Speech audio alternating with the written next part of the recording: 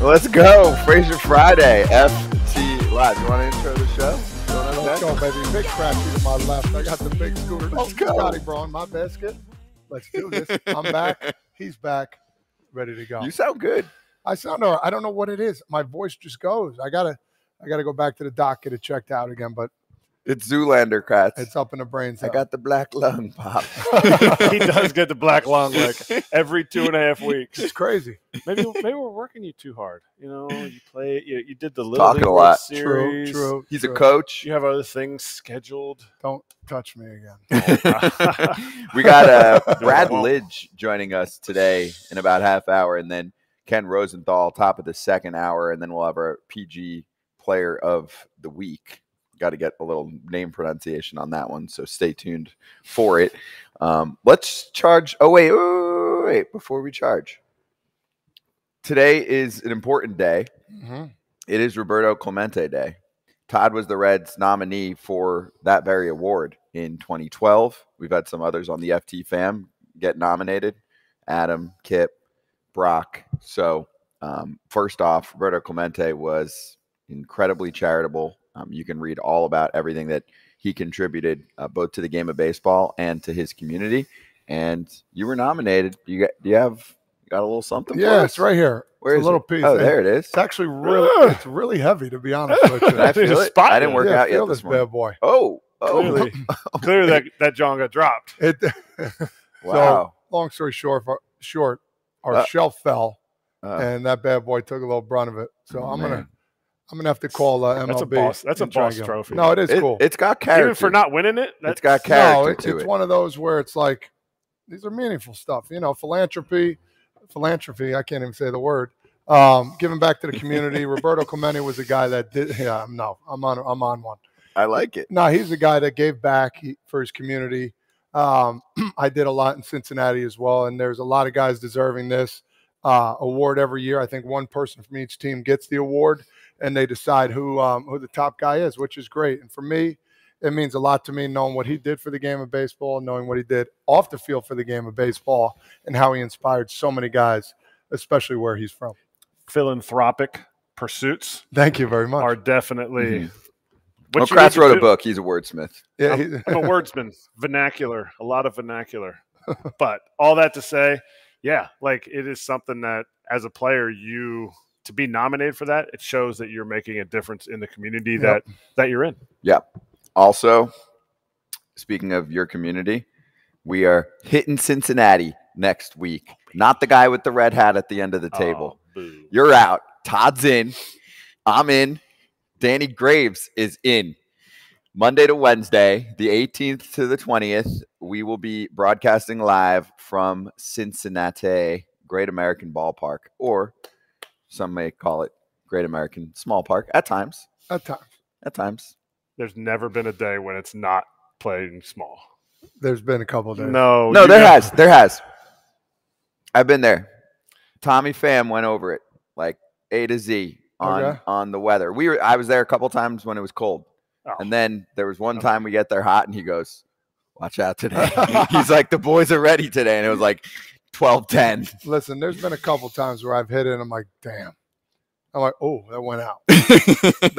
Those are the best more days. often than not. No, don't say don't that. do that to me. No, don't say that. Don't do that to me. It doesn't demean your career. Listen. You had a great career. I, It is the greatest place to hit in besides Baseball. Philadelphia. second place would be Milwaukee. Third would be Philadelphia. No, Philly I like better than Okay, that's all fair. of them. You like those better than Colorado? Yes, I do. Colorado's just hits. You're talking homers. Right, homers. Okay. Colorado's hits. Right, A 'cause day the game in field's Colorado. If you don't come home with 4 or 5 hits in 3 games, you're really not good. Yeah, because you're getting 5 at bats No a doubt. game, and you're just if you put the ball in play in Colorado, especially by the like 3rd and 4th game of the series, outfitters are just like, Yeah. and not because of the whole thin air thing. Overrated. Nah, No, listen, I Of course, you. hit a triple one time. Of course. Came in, I put the mask on, got the oxygen tank on, bro. I felt so much better. Oh my gosh! I don't know, my guy. Just because you didn't hit triples, all Just right? because, dog, you Take are it easy. so. Never mind. I'm not even gonna say it. No, I no. already called out your mentalness, your mental Whatever. weakness. We'll be at Cincinnati. The first place Twins will be there playing. Hell yeah. Let's That's gonna be a go, great baby. Let's talk to some ball players, okay? This is going to make or break the Reds. I got a feeling it's going to make them. It's a huge series. It is a huge series. Huge. Ellie De La Cruz. Let's Huge. go. All right, let's charge the damn mound. We got the Rays and the Orioles basically going playoff mode. And actually, there were some complaints because in Baltimore, it was like 25,000 or something. But I think they're sold out like the rest of the weekend. So Friday, relax. Saturday, It's Sunday, okay. yes. Yeah, Friday, Saturday, Sunday, they'll be okay. Get to the Plus, weekend. apparently, it was a wild scene. I learned that Kevin Cash and the Rays had been preparing for this series for weeks with bullpen management. They were making sure that they felt like their relievers, especially their top four, which were insane yesterday, however you say it grammatically, I don't care, were prepared to grind it out in this series because this could vault the Rays in front of the Orioles. They're only one game out now, which is wild that they've kept up with them because Baltimore recently had a 7-game win streak too. And the fact that the Rays kept up and now beat them in game one. And the Rays have been playing with some teams. The Rays? Yeah. The Rays were playing some teams. More so than Baltimore, I would say. And then you see them go Savali for 5, Aaron Savali for 5, and then 1, 2, 3 innings in 6, 7, 8, and 9. Peter Fairbanks struck out the side. So that game was ridiculous. And your thoughts on not just the ball game, Kratzy, but are the Rays about to take the AL East back from the Orioles, who were heavily favored to win the division like a week ago? Like, you saw those odds. Remember, we ran them. I don't remember the exact numbers, but they were heavy. This is where having a daily baseball show, you can put all the compilations of everything, and you're going to see me like this with the Orioles and Rangers for a while. Now the Rangers are kind of here because you kind of ride the highs because you're really into it watching it. But this is the other thing that as a player, let's say I'm on the Orioles right now. You're sitting there. If you are inexperienced getting into the playoffs, you're going, oh, man, they're really close. They're a game. Okay, but you've just lost 3 games in a row for the first time all season. You have just come off a 7-game winning streak. You've never gotten swept. So you're going to come out of this series. It might be tied. You might be up by 2. But you know what? It's going to be okay. If you're on the Rays and you've never been in the playoffs, which they have a ton of experience, they're sitting there going, we still got a lot to do. We've been grinding. We've been beating the Mariners. We've been beating who they beat before, the Rangers. Was it the Rangers, I think? No, Houston was beating the Rangers. But they just came off a big series against the Mariners, playing well. Come in first game of the series against the Orioles. They've been grinding to get to this spot. That wears you out. Kevin Cash mentioned it by saying how much he needed these guys in this series. They've been grinding to get to this spot. It was Guardians, Red Sox, Mariners, Twins. The Red Sox series is who I was thinking of. It was Mariners, Twins. And they're coming off the Twins, where they took 2 out of 3. Yeah. Sweeping the Mariners, and then they took 3 out of 4. The last 3. It was a 4-gamer. They lost that 1-0 on Thursday. But still, super impressive series there. All that to say, it's a mindset. The Orioles have to understand that they are the better team. They are top to bottom the better team. Do they have some weaknesses that the Rays have advantages of? Yes, but there's a reason they've been in the playoffs. I mean, they've been in first place for this long. And they overtook the Rays, who were the hottest team in baseball. They were the first to 10, 20, 30, 40, and 50 wins. And the Orioles have been the first to 60, 70, 80 wins in baseball. So it's a situation in AL. I'm sorry, not in all baseball. Braves fans, we know you're watching. Braves fans will lose their shit. Yes. We know you're watching. Sorry, Braves we fans. love you. Yeah, they're just playing. They're getting ready. All that to say, this is where experience helps. Down this stretch, you can't get too high. You can't get too low. You have to literally play the game 1 game at a time. I think the Orioles will come back here. If they don't, it's a bad way to limp into the playoffs. But I think the good part about this is they're both going to make it. And I know they don't want to be a wild card team, but in the back of their mind, it's like, all right, say the Orioles get swept here. Just say. 4 games. It's like, all right, we're down, but still, like, okay, we still have a shot at first place, and we're definitely in. It's not the right mindset to think, but knowing you still have that in the back of your mind, okay, I could deal with it. I'm still pissed off, but at the same time, they're both getting in the playoffs. But even if they get swept, they're only down by 2 games. True. Like, it's not like they're not going to get swept. I don't know what the odds are on them getting swept, but it hasn't happened in 76 series. Maybe you just jinxed it now. $1 billion. For the Orioles, they're not getting swept. They're not going to get swept. Oof. So that means they're going to win 1 of the next 3 games. I'll be watching. I think they'll win 2 of the next 3 to split the series. And that's a win for them. It's like when you watch the Ryder Cup for golf.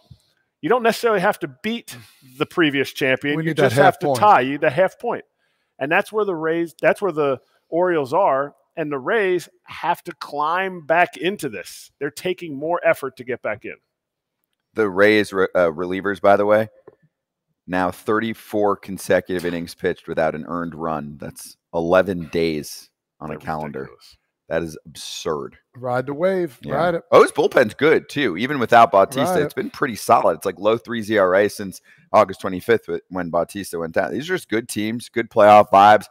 The Orioles call up a top prospect every week. Their top prospect of the week is Heston Kjerstad, who's 24 years old, who's got a pretty good story to him. He made his debut. Unfortunately, had to face Robert Stevenson and his ridiculous breaking ball these days. But congrats to him. And he replaced Westberg late in the game. But you'll see more of Kjerstad, I'm sure. They said primarily off the bench, but he could do a little bit of corner outfield and DH for them. Just another first-round talent bat. And this is the only thing, right? Negative Nancy on a Friday.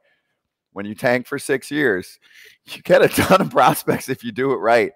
And the Orioles are they're just dripping with prospects. So I hope props to them. I hope they're great dudes, too, that can handle this situation, because this is where you don't need to call up Heston Kjerstad.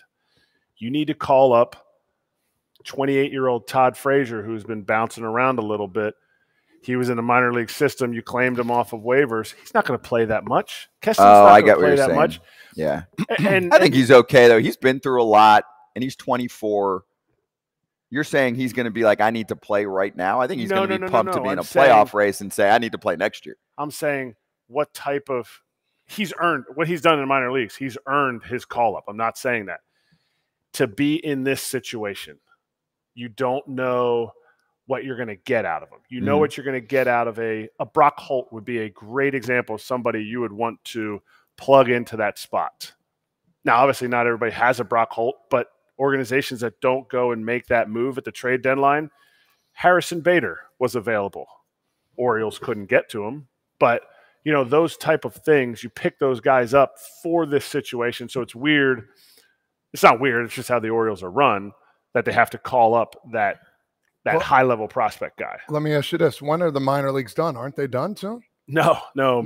Nice job by the commissioner to push the AAA season longer. Yeah, we're paying minor leaguers more, but you actually have to pay. You have to play till September 24th now. Wow. Yeah, but hey, they're paying them more, so don't worry about it. Does that include playoffs too, or no? Oh, no. Oh, so they're going in regular October. Season. They're going in, and really what it does is there is a pro, and you know I can crush things when I want. There's a pro to this, though.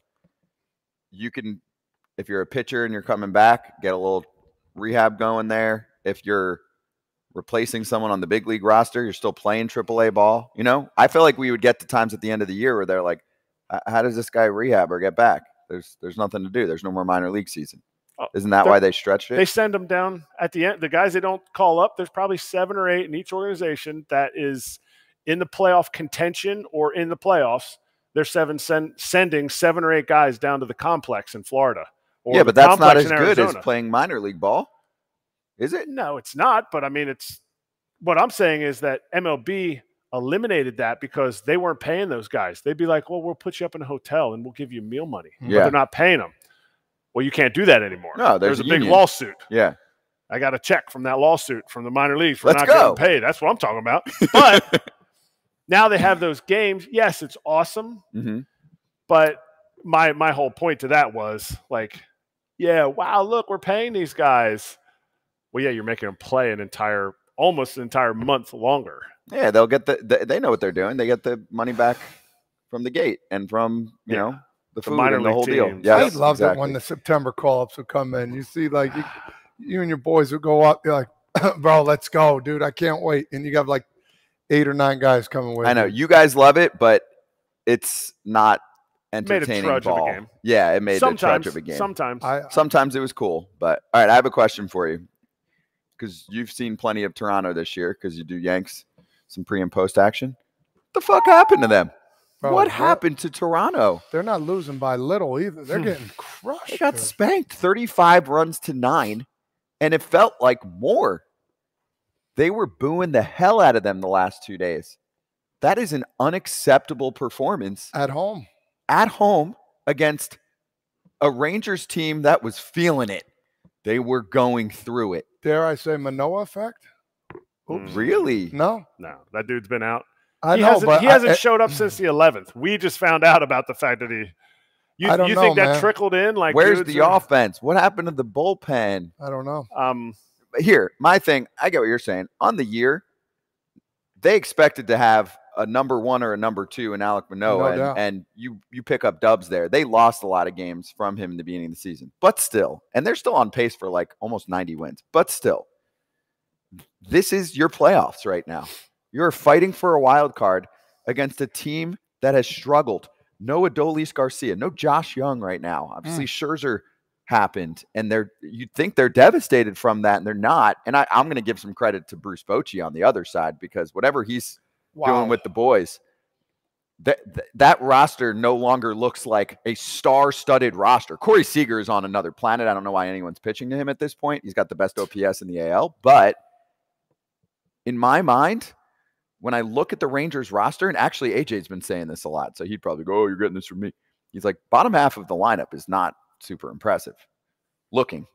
And they just dusted Toronto. It's incredible. And we can show like Shai Davidi here with this tweet and the quote. I think we understand the moment. We just got our butt kicked. Just turn the page. Despite a pregame team meeting, a Kratz specialty probably requested it. Former Blue Jay Erik Kratz said, guys, we got to meet about this. And Matt Chapman's return. And I'll add to this tweet, Bo Bichette recently returned. And Vladdy Jr.'s first homer in 10 games. The Blue Jays hit, that's a word that I don't really mess with. Nadir, we didn't learn that in New Jersey. No. As the Rangers complete a sweep. What the fuck is going on? Are we talking about the Rangers right now 6-7 days ago, or are we talking about the Blue Jays from the last 3 days? Well, who this is exactly the same thing what just happened. The Rangers just got absolutely boat raced, almost to the T of what the Astros did to the Rangers for a 3-game series, and the Rangers looked dead. What is going on? Oh, Siri wants to talk about it. She's excited about it. She's excited. Siri's fired up. Siri is definitely excited.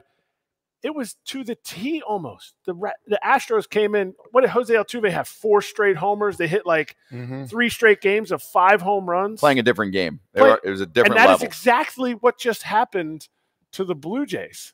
And you know what? We had said after that series, wow, we think the Rangers are Dunsky. And I said, they could be Dunsky, but they have an off day. The Blue Jays don't have an off day. The Blue Jays go into their next series right now, and they just got boat raced, just like the Rangers did at home against a playoff contender who leapfrogged them during this series. The Astros leapfrogged the Rangers. The Rangers just leapfrogged the Blue Jays. This is what is exciting about the end of the season when you're watching it from each team's standpoint. If you're a Reds fan, you're only watching the Reds. You don't see what the Diamondbacks do unless they're chasing you. But now we're watching the American League. We're watching the American League wild card. We're watching the American League West. Yeah. It is, and it's crazy to me. Every game has sanctions. Like every game we're watching from here on out, besides maybe a handful, it's meaningful. You go point up on somebody, or you go point down, or a game back. It's exciting to watch right now, to be honest. And poor Blue Jays, man. Game and a half out of the wild card. It's put up or shut up time. What do you think? Why did you say you think it's the Manoah effect? Like not having him, or the I think not having him, and just everything that was along with it. People like, oh man, that was a while ago, but it still has lasting effects. You know what I mean? You hear about it in the newspaper. You hear about it online. You hear about this and that. Well, because also the latest news was he didn't report to Yeah. AAA. So now another thing that there's a guys lot have of to drama. talk about. Hey, did you hear about this thing about Manoah? What do you have? People, they get sick of it. You know what I mean? Let's just play. And right now, I'm not saying that's the effect. I just threw it out there. No. I know what you're saying. But I mean, I hear what you're saying. But that's, you know, the lineup. Those boys should bang. Bobichette's having a great year. Kiermaier's having a great year. Vladdy, No, Vladdy's underperformed. Yeah. Chapman, he's good, not great. Besides his 1 month, has been bad ski. But now he's back, you know, a little time off. And I feel like if you come back and then you don't do well, he's been back. He's just been back. It's not like he's been back for a week. Was I rushed? Did we rush him too much? Well, we have to rush him. We got to get out there. You have to. If that's how you feel, you're SOL. Mm-hmm. Hey, we're ready to bring on our first guest of the day, and we can mix in some of this. The two-time All-Star, 2008 World Series champ is actually down in the Atlantic City area for a little appearance action coming up. It is our friend Brad Lidge joining us on FT Live right about now. Brad, how you doing, man? I'm doing great. How about you guys? We're good. We're good. Actually, I mean, we might as well kick this right over to you because you're hosting shows on Sirius every week. So were you as shocked as us just now on this Rangers-Blue Jays series? Yeah, I would say I was very shocked. You know, I've been listening to you guys. You guys covered it well. I mean, you know, there's no great explanation for how something like this can happen. And really, for the Blue Jays, it's been just, I mean, the entire season has just been a roller coaster where it feels like they've dramatically underperformed. I wouldn't say they've dramatically underperformed. They certainly aren't where they should be right now. But when you get your butts kicked like this in a series, that really puts an exclamation point on, you know, where they're at in the season right now. This is probably the best pitching staff, top to bottom, I have seen with the Blue Jays in my lifetime. So there's really not a ton of excuses for how they could be doing this, you know, this poorly. And again, it's not that it's dramatically bad. It's just that it's not where they should be right now. And you're right, the offense should be banging way more than they are. But really, you know, there's no guarantee in the future, even without, you know, I mean, with everything that's happened there in that rotation, there's still no guarantee in the future you're going to have a rotation like this, you know, next year that everybody's going to be healthy, whatever's going to happen. So I just, I don't know, you know, Manoah going down, fine, but the rest of the rotation is legit, and they should be throwing a lot of, you know, 6-7 inning shutouts, especially when you're prepped for a team like the Rangers coming in a big series like this, and instead the opposite happened. Hey, go ahead. No, I was just going to say, what are you more shocked about? By the way, it's good to see you guys. I'm just going to throw that out there right now. A lot of familiar faces right here. Good stuff. Yeah. Todd used to hit homers off of you, and I used to catch you. That's right. Well, you put down the wrong fingers then. That's what happened. Not when you were pitching. It was too easy. You just threw that slider splitter thing that was just go straight down, and it was the machine wouldn't even know what to call your pitch anymore. What do you call it? It was a slider. It was a slider, but instead of it going like it would spin like a slider, instead of it going side to side, it would go straight down. Slide like football. it's exactly what every analytical machine-oriented team says. If you can throw this slider, this is the perfect slider. His slider was the perfect slider. Is it like analytically. You combine the word like splider? Screwball slider? No, they would come up with a word, but that is exactly what they want out of it. There's like the slutter. There's all kinds of very, you know, different ways you can come up with things. But that being said, it was that movement on that pitch was a byproduct of really bad mechanics when I threw it.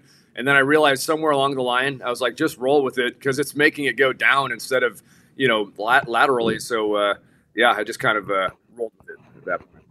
It worked. It worked out well. Yeah, when pitching coaches say, you know, keep your head on it, you were like, you mean move it farther out away from it? You mean bail off to the first base side and have terrible mechanics? Got it, yeah. Yes. Greg Holland said the same thing. He's like, oh, so you want me to cover first while I'm pitching? Anyway, all that to say, what are you more shocked about?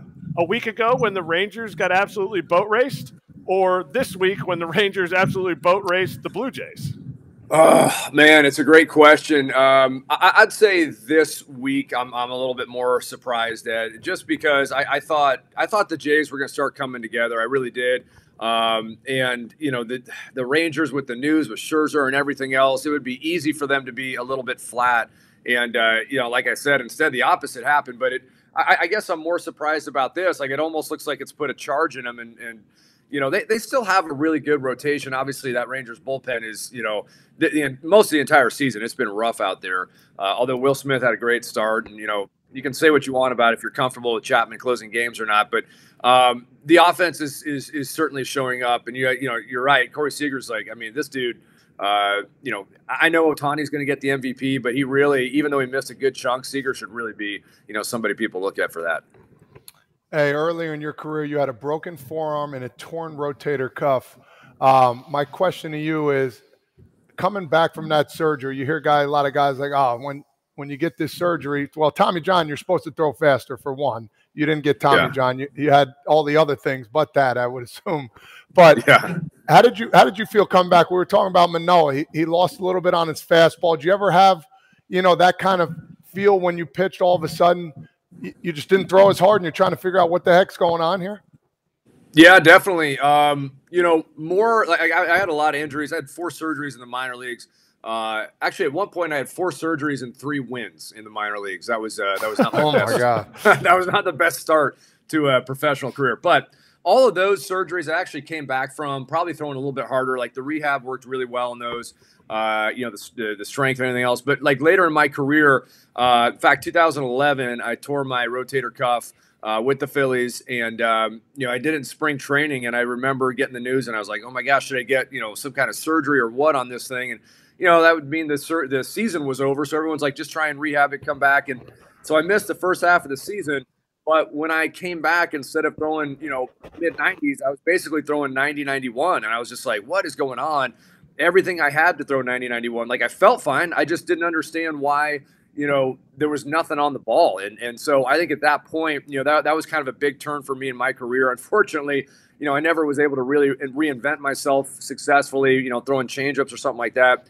2012, I kind of took my slop into the season with the Nationals, and that didn't work out great either. But yeah, I'd say this, Frage, like recovering from elbow things, there's no doubt you can get all the way back 100%. You can even gain a click here and there. That's possible. But when you have like a torn rotator cuff or something like that, it's really tough to come back and gain or get back all the way to 100%. So when I saw that Max Scherzer, you know, had a partial tear in that teres major or whatever it is in his rotator area, like, he's not only going to be not pitching this year, but he's going to have to do something miraculous to come back and be pitching, you know, anywhere close to what he's done previously in his career. All right, talk about recoveries. I saw you in 2008, perfect, win the World Series, you know, celebration. You're going to sign a bunch of pictures. I wish Chooch was going to be there to sign pictures with you. Where's he at? No, he's down in Panama. He's back home. He's in Panama right now at his horse ranch, at his bull ranch. But but you recovered to get to that point. You recovered from one of the more memorable home runs to give up against Albert Pujols. And I want to talk about how that felt. Oh, they're going to show it to you? Oh, no. You brought it up, Kratz. I've never seen that before. He's never seen it before. Oh, my God. Pujols licking his lips, going around the – now, everybody's seen this home run. And I want to hear your reaction to it, but I want to hear first the story that Laner told me. Jason Lane told me the story of when you guys get on the plane and what the pilot said, which I'm going to give a little bit of a pre-story that the year before you guys lost in the playoffs in a similar situation, ended up not advancing to the World Series. And so it was kind of felt like the same thing after this home run by Pujols. And what did the pilot say? If you can give us that story, it is absolutely hilarious. Yeah, well, I mean, first, needless to say, I didn't feel great after that. Just a little bit shell shocked, like, you know, what just happened. I'd had a run of a lot of good games against the Cardinals up to that point, including the previous year in the postseason, and some in this postseason. But then when he hit that, it was kind of hard just kind of hard to wrap your head around, just kind of hard to believe for a little bit.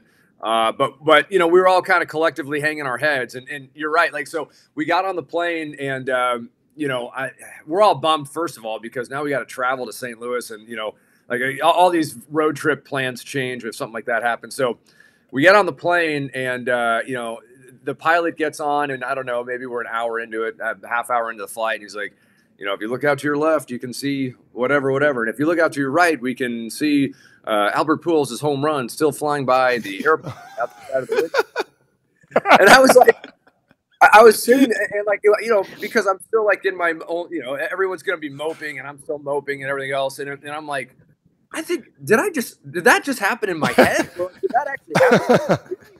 So, I looked around and everyone's looking at me. I'm like, that actually happened, right? So anyway, long story short, Brad Ausmus told the pilot to say it.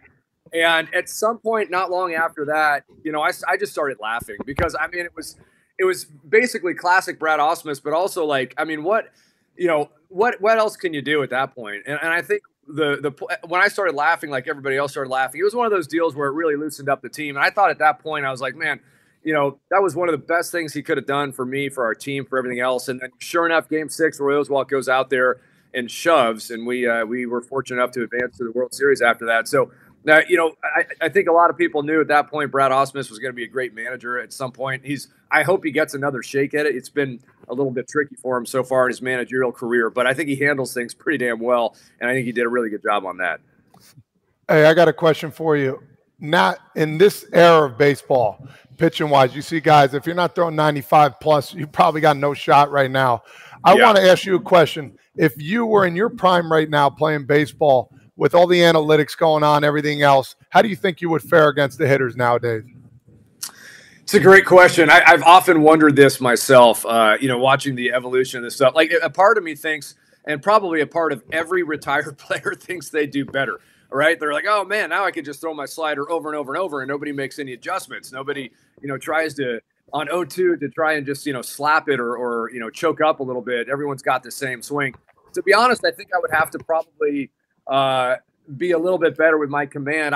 It's a great question, and I really don't know the answer to that. I think my slider would play even better, but I think my fastball would get hit around the ballpark because, me throwing 96 or whatever is just a dime a dozen these days. So I think I would have had to have been, and that used to be a really effective pitch for me. Obviously, my fastball. I'm not so sure it would anymore. How would you stay healthy in this game? Because I'm assuming, anybody that threw 96, 97 is like, yeah, I'm throwing hard. Mm-hmm. Nowadays, 96, like you said, it's dime a dozen. How would you stay healthy? Because you wouldn't be a closer. You have to throw 105 to be a closer now. So how would you have stayed healthy? Because they would tell you that you have to throw harder. And to me, I think closers stay healthier because when you're going to pitch, and you have less dry humps. You're used less. You're just used in different situations. Yeah. Well, to be honest, I never had any issues staying healthy until about 2010. I missed some games. I was pretty fortunate in that, like, I didn't go on the disabled list, at that time the disabled list, now the injured list, for a long time. My first 6-7 years, and so I would say two things. Like, I to be totally honest, and this is going to sound like old man get off my lawn, but like I am shocked at how little relievers pitch back to back days, whatever it is. And how everyone's just being treated with these these tender gloves out there. Like, I mean, I throw 4 or 5 days in a row, and because that was what was asked of me early in my career. And in fact, if you look at the numbers in 2004, I think when you combine the playoffs, I had somewhere around 90 games and 105 innings or something like that. And I felt great doing that. Now, that being said, slowly but surely the wheel, I was like a click less in terms of velocity every year. It felt like after that, but I always threw as hard as I could anyway. So I don't know if that would have changed much for me with guys trying to max out right now. But I felt like, when I was having my long stretches of health, that wouldn't have changed. In fact, maybe it would even be a little bit easier for me now because I wouldn't have to throw those, 4 or 5 days in a row. Like, nobody does that anymore. I wouldn't have to have, the games and the innings under my belt. I can tell you at the time that I had that, I felt good. But I also know a lot of veteran guys at that time were like, hey, you got to say something. If you're throwing 4 or 5 days in a row, they're going to keep putting you out there unless you say something. And that's the biggest difference right now versus, back when I was kind of in my prime throwing is that you felt this pressure, not just from your teammates, but from the staff. I mean, from manager, from pitching coach, to go out there every single day and to let them know that you were healthy and you could do it every day. Now they won't let you make that decision. Now they just take the ball out of your hands and say, you're down, you threw back-to-back days, you're down today. That's just the way it's going to be. So I think in a lot of ways, it would be easier to stay healthy for myself, maybe coming out of the pen. But I don't know. I mean, it's a great question, and but I do think guys are way more prepared and have way more off days when they need them now than I've ever seen. Do you think that's making them softer or more chance of getting hurt? I mean, making them softer makes them sound like, I get it. They're out there grinding. They're out there doing their thing. But, like, should guys throw more to stay healthier? Because it doesn't feel like the injuries, and we hit this all the time, doesn't feel like the injuries are going down, even though they're pitching less back-to-back days. That's exactly right. And I think, I think that players perceive, being hurt and needing to go on the injured list a little bit differently. Maybe if they're not feeling 100% or whatever, they kind of will let somebody know. Whereas before, I think that's kind of when you needed to figure out how to pitch. So I do think it kind of, in some ways, limits their ability to know how to pitch, because they think, probably a lot of guys today want to be 100% if they're going to go out there. But you don't always have that luxury. So I don't know. I would say, for starting pitching, Kratz, there's no question that starting pitchers now, understanding they're only going to be out there for 5 innings, are maxing out on their stuff for 5 innings, because they're not going to go through a lineup 3 times. So why not throw 100% for 5 innings instead of gradually kind of getting to that spot? And what I think ends up happening is, even though they're throwing less innings, starting pitchers, they're maxing out in terms of like their effort while they're doing it, which is leading to more surgeries and more injuries. Because if you're throwing 7-8 innings, every 5 days, you're going to get out there and throw 90% for, however many pitches. You're not going to try and max out on every pitch like you have to do now. So I think it's crippling starting pitching for sure, and creating more injuries for starting pitching. Bullpen is kind of tricky to say. So this is going to lead to my next question, the George Kirby situation, where he said, "Oh man, I wish I wasn't out there." So let me get your explanation of that. Let me get your feel on that one, because to me, I'm like, man, I want a guy that wants to grind out there and throw over 100 pitches. You know what I mean? So what? Give me the old school you and give me the new school you. What do you think? Yeah, the old school me says I don't even want this guy on my team. Like what the hell is that? Like that is, and I'm not between his ears. I don't know what's going on there, and I don't pitch in 2023. So there could be a lot of other stuff. I would say that just to even have that thought process cross your mind, you are truly a byproduct of 2023.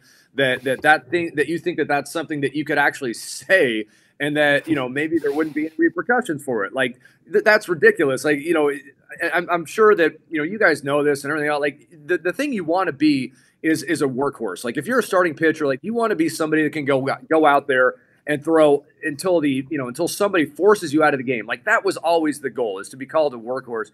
And it almost sounds like, in a lot of ways for Kirby, it's like the kind of the opposite, where he's like, I just want to get my whatever pitches in and then come out. So I'm sure he's been crushed. Look, I don't need to pile on here. Like the dude has been crushed. Social media, I'm sure his teammates look at him differently now. I'm sure the fans look at him differently now. So I know he's taken, a lot of heat for this, and I don't need to pile on. But it is shocking to think that thought process could actually come into someone's mind, and they actually felt comfortable enough to say that.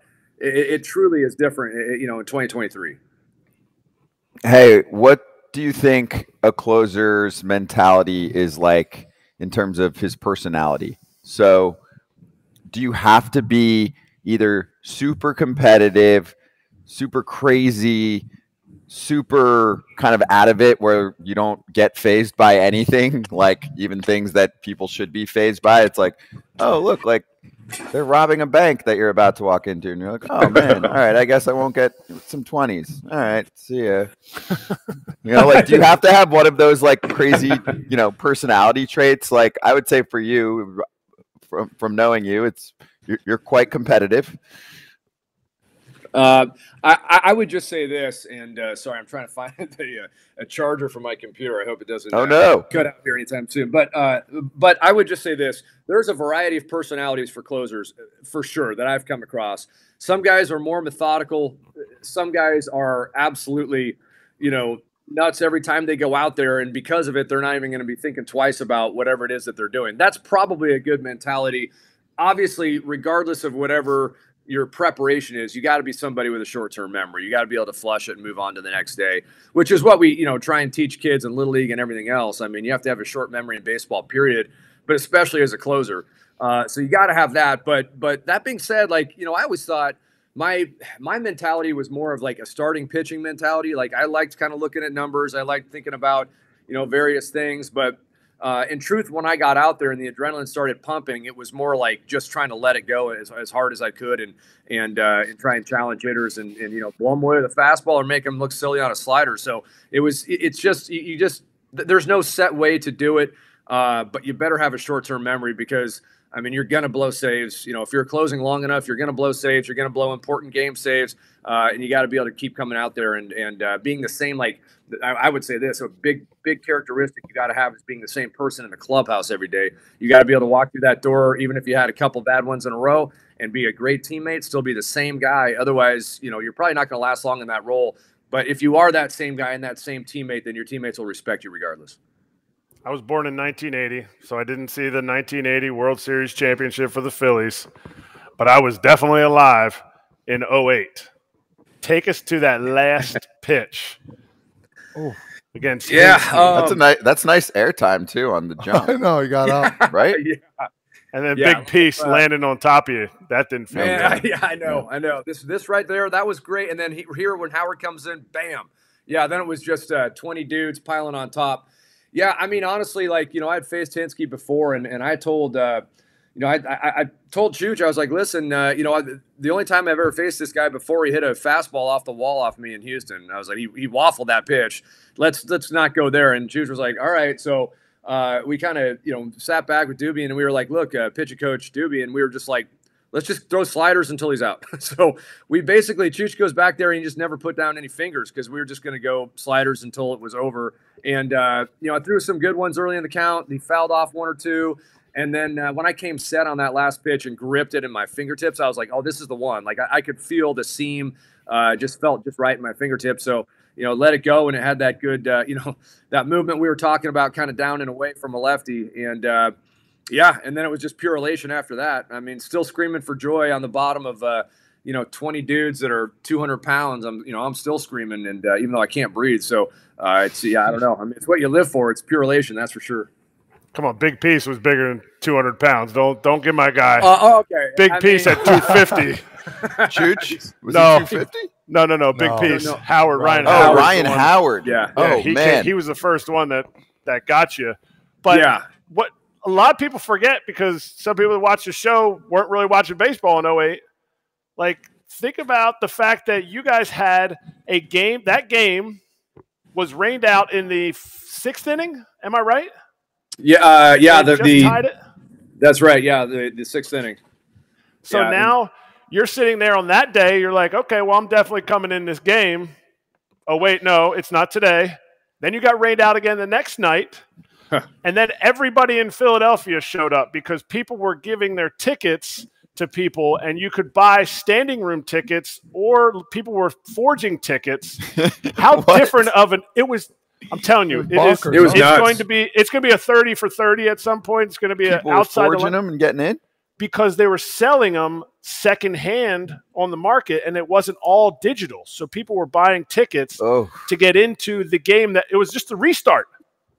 It was just the restarted game. Yeah, I mean, it was unbelievable. There had never been really anything like that, because, the continuation of the game was going to happen the next day, and it got rained out the next day. So then we had to wait another day to start everything up. And you want to talk about, not being able to sleep. We're on the cusp of winning a World Series, and, I know I'm going to be pitching, and it's going to happen immediately. And, when that happens, everything will be on the line. So, that night it got rained out. Didn't sleep well at all, because I knew I was going to be pitching the next day, really. And then that day got rained out. And so then, don't sleep the next night either, because the adrenaline that's going through you at that point is pretty hard to describe. So, yeah, it was an absolute – I mean, it was a shit show. We can say shit on your show, right? We can say that? Yes, sir. Yes. Yeah, yes, we encourage realness, yes. Scott, SXM, you can't curse. right? Yeah, it was a shit show for sure. But it was, Yeah. that being said, it was amazing how it worked out nonetheless. And obviously, none of us would change it for the world. None of us in Philly would change it for the world. For sure not. For sure not. Rays, whatever. But so you win the game. You win the game. You guys are a tight-knit group. I played with most of those guys later on in 11, 12, and 13. Tell me your best memory of that night's partying, and you can't use Cole Hamels, or not Cole Hamels, I think it was Matt Stairs, getting driven to the party with a cop because the places to buy kegs were closed, and they had kegs in the back of the truck, get back in the paddy wagon, delivered to one of your teammates' houses. So you have to find a different story from that night, because you didn't sleep those previous 3 nights. Yeah. I know you didn't sleep that night either. Well, all I can say is, we're at Pat Burrell's place, downtown Philly, this awesome loft down there. And, everyone's in there, including what felt like to me half the police force at one point. I mean, there was like so many cops, and they were helping us out, and, they were keeping security, everything else. But at one point, I remember looking over the railing of his loft in Rittenhouse Square and looking down, and it was, toward Broad Street, and it was chaos down there. I mean, people are jumping up and down on cars, windows are kind of getting blown out on certain stores and things, and we're up there, and I remember one of the policemen was just kind of like, somebody was kind of looking at him. He's like, listen, he's like, we got enough work to do when people aren't happy, so we're going to let them celebrate tonight. We'll clean up tomorrow. And I was like, man, that is awesome. Like, it really kind of fired me up there. It's just kind of one of those things where, in Philly, like, yeah, there was a little bit of chaos going on, but it was pure joy chaos. So they were going to let them celebrate and clean up the next day. But yeah, I didn't go to bed that night either. So it was a long few days there. Yeah. Wow. That's crazy. That is wild. Did you guys party like that when you guys won? No, I got fired before the World Series was over. Oh, for the Royals. For KC. We partied like that after we won the American League Championship Series. Did you? Yeah. Yeah. In Kansas City? Got after it. And it was not Pat Burrell's loft, though. Whenever I hear Pat Burrell's loft, I'm like, oh, here we go. I'm rolling up my sleeves. We didn't have Pat Burrell's loft. Yeah, that's a vault that probably shouldn't be open very often. Yeah. Pat Burrell's a 30 for 30. I'm not talking about now, from his playing days. Just for life, yeah. Holy crap. And we didn't have Brett Meyer's house out in the suburbs either. yeah, that's that could also be an interesting show too. Topic. Jeez. Yeah. One more thing from me, just because you're watching the current game a lot. Do you think Trout gets traded this offseason? And you're going to see a bunch of Philly fans tonight, which will show a little bit of that on your way out. We'll show a little graphic for people in the area, but. When I was at the sports book last night, there's some Philly people like, you think Trout's coming? I'm like, oh, we're starting to get this buzz now? I like this. This is cool. And then Ohtani too. So your take on that whole mess in Anaheim, that's actually in my mind going to turn into one of the most covered baseball off seasons in MLB history. Imagine Ohtani and Trout switching teams. Yeah, I guess if you're an Angels fan, this is not good. This is not a good time. Not a good time to be alive. Yeah, I think Trout could very well get moved. It's unfortunately for him, the injuries have been, real, and it's creeping up a lot more on him these days. And so, you have to take that into consideration. But I'm sure the Angels at this point would eat a little bit. I would guess they would even eat a little bit of that contract if they're able to move him. And if the Phillies, if you can move Mike Trout, how would the Phillies not be in on it? It's in some capacity. I mean, it's obviously they've just spent a ton of money on Trey Turner, and he's doing great. So maybe they can say that's going to be a success story too. But the truth is, like, Middleton's never been scared to spend money, and so if Trout's available, I think the Phillies make a move. I think he moves to the Northeast somewhere. But that being said, I don't think Ohtani goes back there either, and I just think it's going to be an absolute horror show for Angels fans this offseason. I think there's a good chance Trout gets moved. and they kind of figure out how to start over. Because at this point, it doesn't do any good for them. It's great for the fans to be able to see Mike Trout, but it doesn't do anything for the franchise to keep a hold of him right now. And for the game of baseball, the game of baseball needs to have Mike Trout moved. It needs to have Ohtani with a different team, because the Angels aren't going to get anywhere, over and over every year. We got to see those guys in the playoffs. That's what everybody wants to see. And so I think, Mike Trout would be probably pretty happy to waive his no trade clause to go to a team that actually is going to be in the postseason. No doubt, no doubt. So you're from Colorado. You're a Colorado kid. Were you a Rockies fan growing up? And if so, what is going on with this squad right now, man? It's so bad. It's so bad. Yeah, look, so the Rockies came in there when I was in high school. That might be it. His computer might died. I was going to tell him at one. We should have told him. Oh, he's frozen. I was going to tell him at one point, and he might come back. Yeah, just to go put it in. Yeah, we're good. We could talk. Trust me, we could talk for a few minutes without him. But we got time. Yeah. And he was loading up. He was. You got him fired up. Like a 3-0 count on the rocks. Boom. It's not difficult. You don't get many Rockies fans. Well, and we don't talk about them enough, and I want to talk about them sometimes. Just because I'm like, what's going on? What's going on? No drama, no scandals. Just what's going on? What's happening there? What did their owner say? He's content. I think we have a 500 team. Oh God! You built a 500 team, and you're proud. How do you? And he said it with his chest. He said it with his chest. He did say it with his chest. You know it's a 500 team. Come on down to Denver. You get away with it because in Colorado, it's just you do a good job of just shielding yourself from any real scrutiny. But my thing is, how do you get away with that in the sense of it is a very now generational thing to say. I have an answer. I don't want to be a tryhard, bro. But that's like in any job. I got a 500 effort. We win some, we lose some. We got this client, we didn't. It's okay. 500 is good. No, you'll never survive. You want me to play better? Pay me more. No, you're only paying me $1 million. I'll give you $1 million effort. Stay around 500. Well, remember, what was it? The year before, he said we're going to be good or a playoff team or whatever, and he got smashed. So this time he's like, all right, I could see him in front of the mirror. He's like, all right, shirt's good. Okay. This year, we're going to be 500. Yeah. Do I smile at the end of this, or do I come on down to Coors? Yeah. But I do have an answer for why this is occurring there. The city supports the team. They do. They get pretty good attendance. Great area around it, too. It's a fun environment there. And so what does that create? A lot of money and a lot of complacency. There's just not this strong desire to say, guys, what are we doing? What's the plan here? Yeah, so they're okay. And it's mom and pop. You know, that's what I was going to say. No, Russ Dorsey said that about the White Sox. It is so mom and pop out there in Denver, right? They become friendly with some of the players' families. They become friendly with some of the players to the point that they're like, I don't care what's better for the team. I like this guy. I'm keeping him in Colorado. That's not how you run a business. That's not how most teams are operating. It's cute. It's actually kind of cute. I'm friends with them and their family. I don't want to trade him. We're buying local. But they really are. They're they change job titles enough, but with the same people. It's the same group of people that keep changing the job titles, and they're like, we've had a lot of turnover in the organization. Mm-hmm. You've had zero turnover. You had zero turnover. They like somebody, they go and put them in the TV booth, or they like somebody and they become an assistant GM. You're in the fam.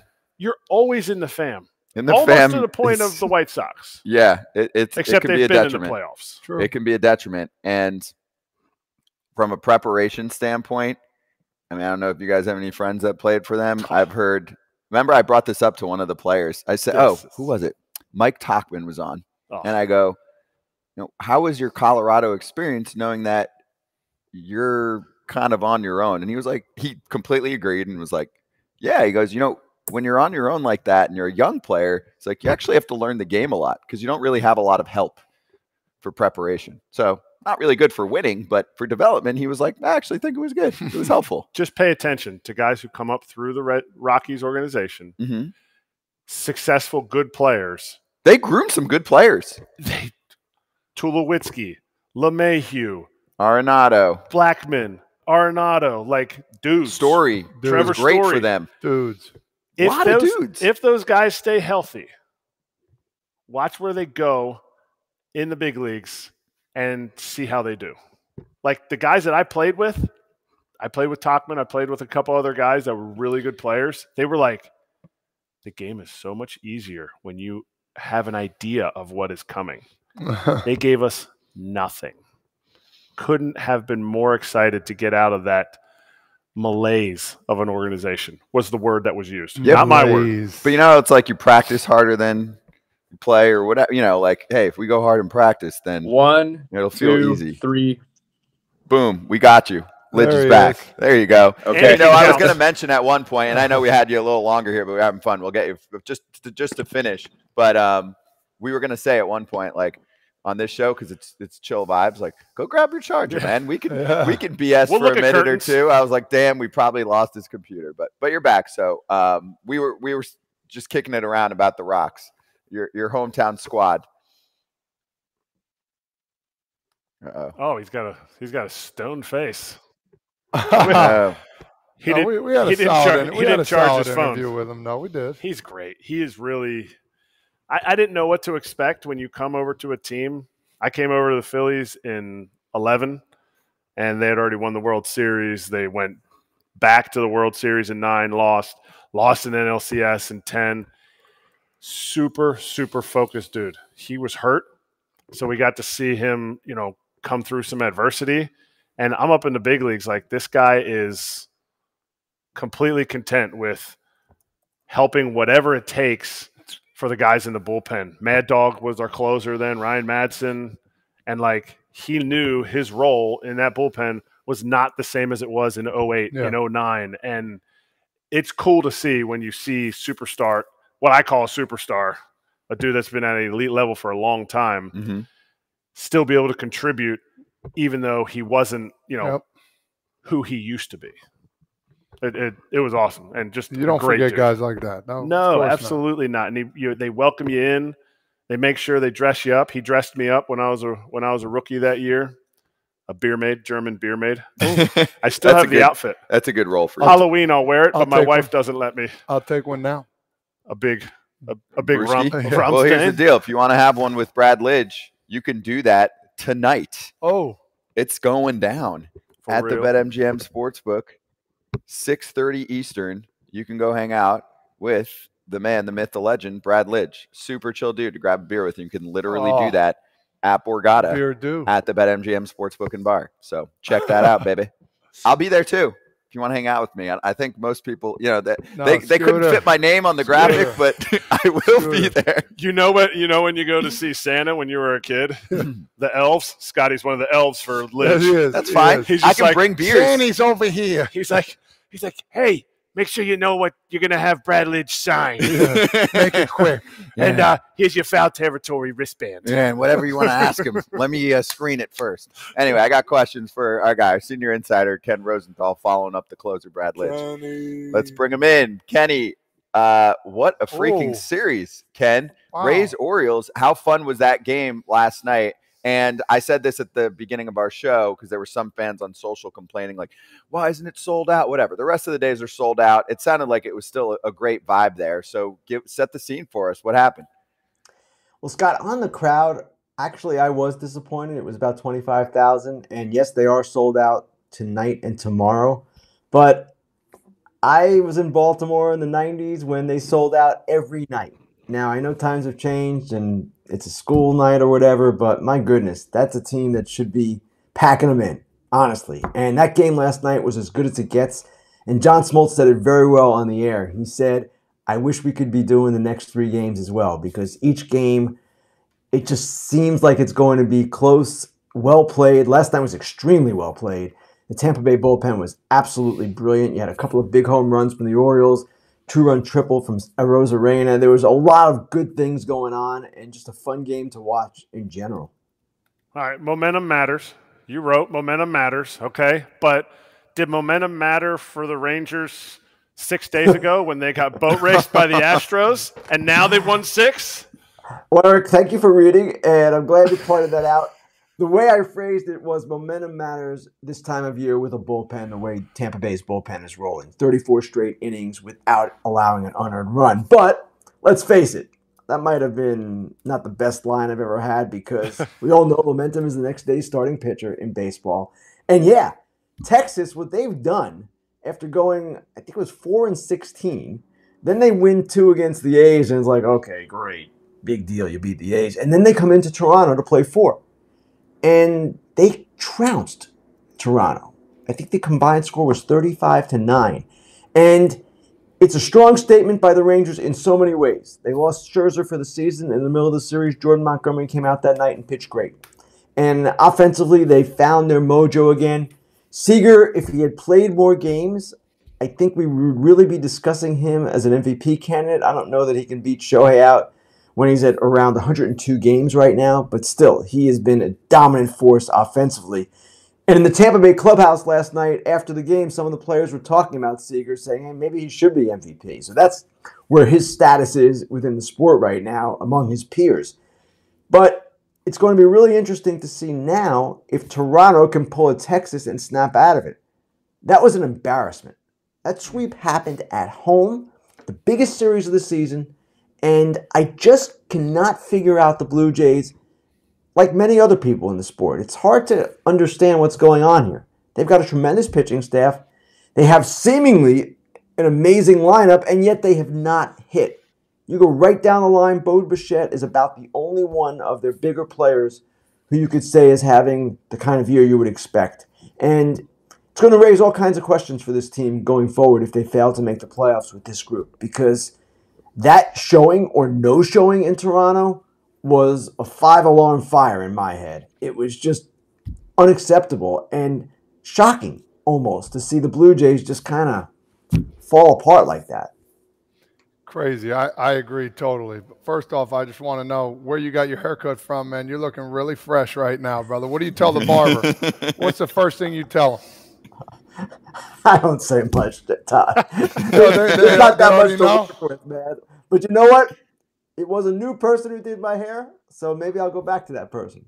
But what do you say to him? Like, hey, man, can I just get a little nip on top? All right, here's what I say. This is the whole instruction. Short on the sides, longer up top. That's all I say. I tell you what, I give credit to that barber. It's working. It's not bad. I like it. Not bad. Hey, I want to get into it a little bit. In-game interviews, man. People are getting critical about these. Talk to us about that. I love all that kind of stuff. That's where you get the juice, So, like, what's going on there?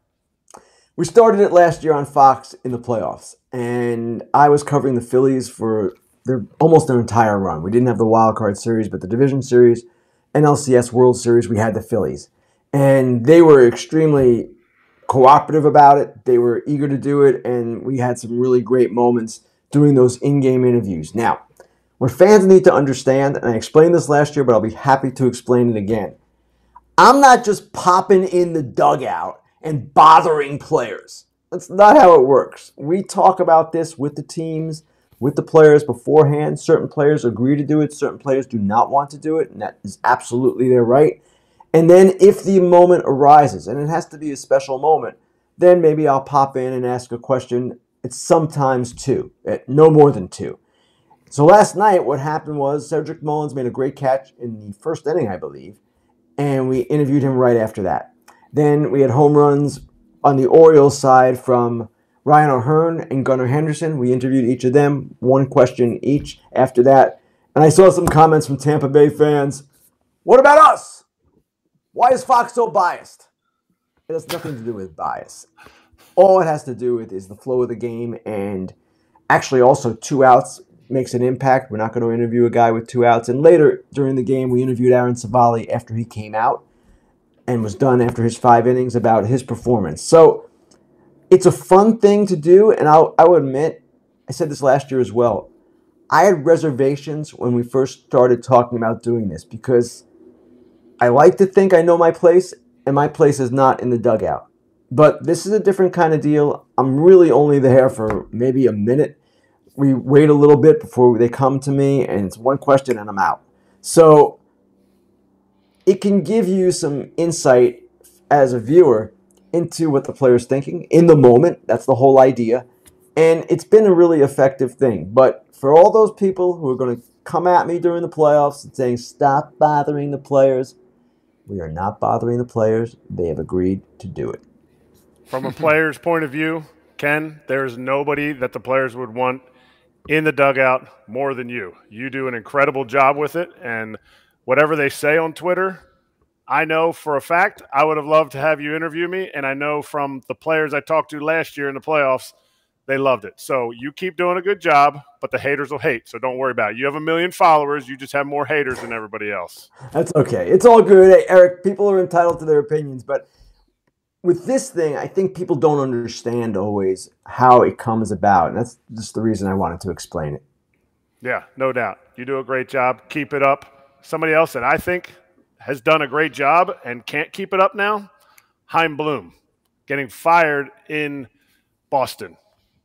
I told you my opinion. I want to hear some more facts behind it because I was part of the player development. I saw how he built the player development headed by Abe's in the minor leagues there, and the people that they hired and the people that they fired during that time I was there, the people they hired were people that were great people. And he built that organization. He built that minor league system, I think, to 10th when they were 30th when he took over. So what is there more behind him getting fired that we don't know about? Erik, it all comes back to ownership, in my opinion. And we have to view Chaim Bloom from the prism of when he was hired and what the expectations were. And they said they wanted him to build a consistent winner. And they wanted to do it cheaper. That was the implicit message when you hire someone from Tampa Bay. They wanted a more efficient payroll. They got that. They didn't get the consistent winner, at least not yet. And certainly the past 2 trade deadlines have not been Chaim Bloom's best. There have been some other decisions that have been questionable. Well, welcome to being a general manager. That happens. No general manager is perfect. No team is perfect. It's just the way the game is. Could he have made some better decisions? Absolutely. And he would probably be the first to tell you that. But again, I come back to ownership. And ownership was the force behind the Mookie Betts trade, which of course created a negative perception of Chaim Bloom in the first place. He had to trade Mookie Betts. The entire industry knew it. He didn't get enough from Mookie Betts because you cannot get enough from Mookie Betts. Not going to happen. And as Andy McCullough wrote in The Athletic, he was kind of doomed from that moment in certain respects. But to your point, Erik, they have done what was asked of him, which was to build a better infrastructure, which was develop the farm system in a much better way. They now have some young players coming. We've seen some of them in the last couple of weeks. They have a core developing that's going to be kind of intriguing for years to come. And he said it in his statement. There are great things ahead for the Red Sox. And I believe that. They're going to have to do some things in free agency and spend some money in ways that ownership hasn't done of late, especially on pitching. So, sure, Chaim Bloom is the sacrificial lamb here, and you can make a case always to let someone go. I understand that. But his mission, as dictated by ownership, was in many respects fulfilled. And yet, this is the decision they come to. And one more point. This is an ownership that now has gone through 3 or 4 general managers in the last 12 plus years or so. Every guy seems to get about 4 years and then he's out. Ben Cherington won a World Series, out. Dave Dombrowski won a World Series, out. Chaim Bloom did not win a World Series. They could finish last for the 3rd time in 4 years under his reign. Sure. They did go to the ALCS in 21, and they've had some good things happen. But it all starts at the top, guys. It's so true for every team. And you see stability in certain organizations that you don't see in others. The Red Sox pride themselves on this great franchise. They're an unstable franchise because they keep changing the people at the top. Is there a team that wishes that they could have Chaim Bloom? I don't know that he'll jump right back in as a president of baseball operations, and I don't know that a team would necessarily hire him. These guys do get a little scarred in the public eye when something like this happens, but I can see him being a force in a front office somewhere for sure. And again, there were shortcomings, Erik. You can't ignore that.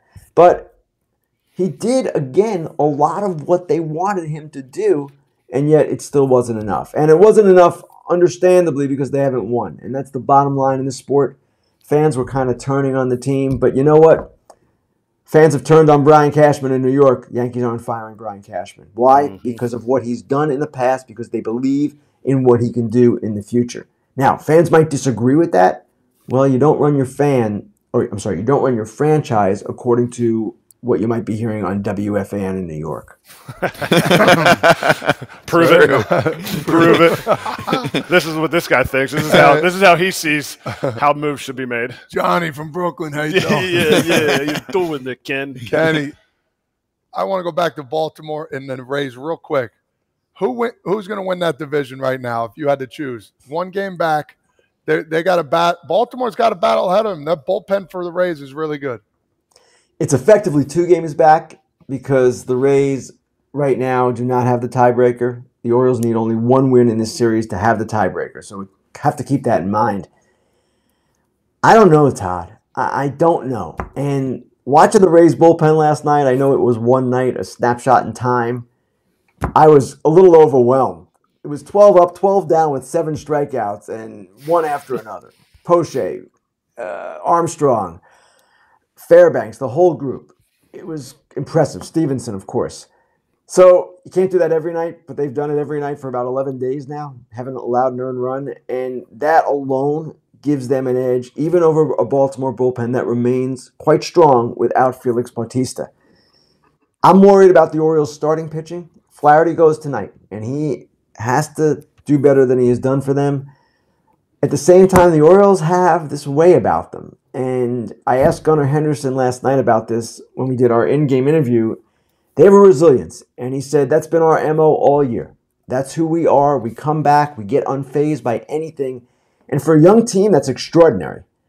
That said, the Rays are experienced at this. They've done this. And they've got a Rosarena starting to pick it up again. And look out if he gets hot. So the Rays, for all their troubles, the losses of McClanahan and Springs and Rasmussen and, of course, Wander Franco, they're right there. They're right there because they're always there, and I would not be surprised to see them take this thing. You know what's been crazy to me, Ken, as I'm watching these two teams go at it, because they are very different ball clubs in my mind. Jose Siri goes down, very valuable part of this team, and I forgot. I'm like, oh, yeah, Manny Margot, and they bring him back, and it's like perfect timing. They're, there's lefties in the bullpen. Like, let's bring up Margot a little bit early and throw him in this series at some point. So depth even without Franco, Taylor Walls is a very good defender, the best defensive shortstop in the organization. For a while there, a couple of days, they had Basabe playing shortstop. He's another kid. They just churn out these young middle infielders. It's amazing. And not all of them are stars like a Wander Franco is, but they do, Scott, have very enviable depth all around. And it's one of the hallmarks of their organization. And really, because of the losses that I just mentioned, the starting pitching and Franco, this arguably is one of their best seasons in just getting the performance they have out of the players that they have used. It's pretty incredible, actually. And on the Baltimore side, they're healthy. Like, aside from Felix Bautista, I know that's a huge loss for them. Like, they haven't had massive injury. Like, the Rays, I'm looking at the rosters, and I'm like, whoa, the IL has serious names on Tampa Bay's side. The question I want to ask you about, though, is what I read in your notes about Jack Flaherty, because I feel like this is the time to bring it up. You reported that Jack Flaherty could have been shipped to Tampa Bay, and I'll let you fill in the rest on what happened. What happened was that the Rays had an agreement with the Cardinals for a trade to get Jack Flaherty to Tampa Bay, and this was after the Aaron Savali trade. So they were going to add Flaherty in addition to Savali. And it fell apart because something happened in the medical stages. A player was identified and flagged. And the Cardinals ultimately decided, we don't want to do this. We want to turn to Baltimore instead. Baltimore gave them a pitcher who shut down Baltimore just 2 nights ago, Drew Rom. And so far, so good for the Cardinals in that regard. But who knows what might have happened if Jack Flaherty had gone to Tampa Bay, which has had such success with pitching. Robert Stevenson is simply the latest example. Wrote about him today. Baltimore doesn't have that same track record, though they've certainly done well with the current group that they've acquired and put together. But Flaherty has been a disappointment so far, a big disappointment. 7 ERA and I think 6 starts. So he can still rewrite his story for the rest of the year, but it's quite interesting that these are the two teams, the best two teams in the American League, and they were vying for the same player, and the team that got the player isn't necessarily happy about it the way he has performed so far. No, you're right. It's hurting the team more than helping right now. I mean, 6 ERA is not going to fly for a playoff team, obviously. I mean, he's not a playoff rotation lock like you wrote about. Okay, so one more on playoff rotations. What do you think the Dodgers playoff rotation looks like? Man, they were flying high in August. You're like, are the Dodgers about to be a serious threat to the Braves in the postseason?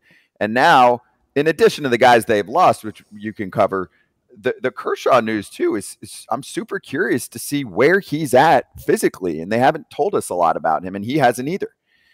Well, we have to go by what we see, right? His velocity's been down his last two starts significantly. They pushed him back this time. He's had this shoulder issue. None of this is good. And I don't know what it means for the postseason. Maybe in their minds, they're getting him ready for the postseason, resting him up. Or maybe there's a more serious problem here, and they're simply trying to get him through as best they can. They've got Kershaw. They've got Lance Lynn. They've got Bobby Miller. They've got Ryan Pepio, Ryan Yarbrough to be a bulk guy if they use openers. They can do a number of different things. They might not have the experience with this group that other teams will have in the postseason. They have stuff. One of their people described it to me the other day as, we'll be in the 80th percentile for stuff and the first percentile for experience. That's maybe a little hyperbole, but at the same time, it's not the same kind of Dodgers rotation that we might have seen, for instance, with Kershaw healthy and Urias and Buehler and all these guys, Dustin May, Tony Gonsolin, right down the line. It's a different group, and they're going to be challenged. But their bullpen's been really good. They will find ways to use and deploy their pitchers better than most teams do. And as I wrote the other day, I don't expect this to happen, but wouldn't it be something if this was the year, with all these obstacles in front of them, the Dodgers finally got a World Series title over a full season in the Andrew Friedman era?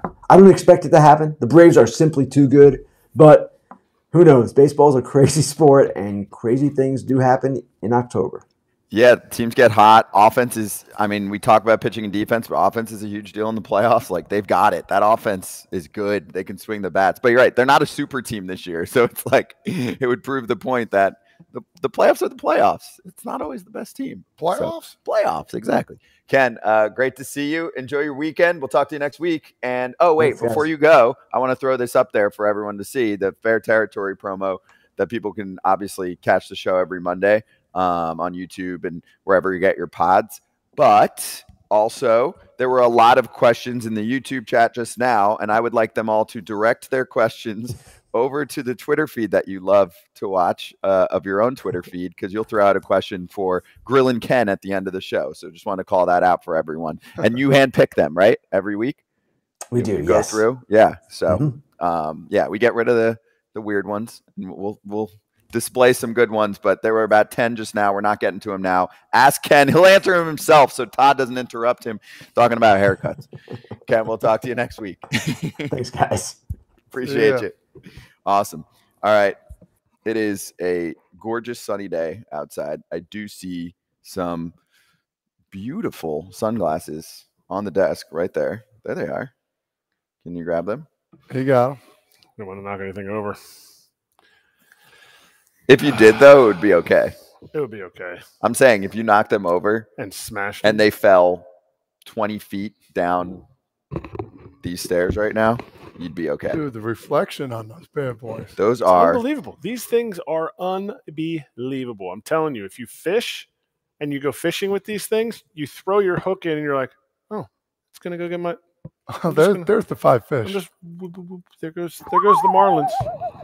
All the way through, whoop, whoop, whoop, and you just watch it the whole way. Just no glare. It's unbelievable. These smack. What are those called? Shady Rays. Wow, gorgeous. Unbelievable. Well, if you want high quality shades built to last, not breaking the bank, just ask Eric Kratz. Especially if you're into your outdoor adventures. And right now, use the code FOUL FOUL at shadyrays.com for 50% off 2+ pairs of polarized shades. Try for yourself the sunglasses rated 5 stars by over 250 100,000 people. All right, let's get into some locks. BetMGM locks for yesterday. We first start off with the free game of the day streaming on the BetMGM app. So if you're like, damn, all the blackouts in MLB and I got to pay for 90 different services and all of that. Well, good news. You can watch this game for free tonight. It's the Rangers and the Guardians, and live streaming is available to all BetMGM customers who are logged in and have funded accounts. So check out that little action and see if the Rangers are real again or if the Blue Jays just crumbled. It's probably a little bit of both. They're playing the Guardians. Which means, like, wow, Kratz. This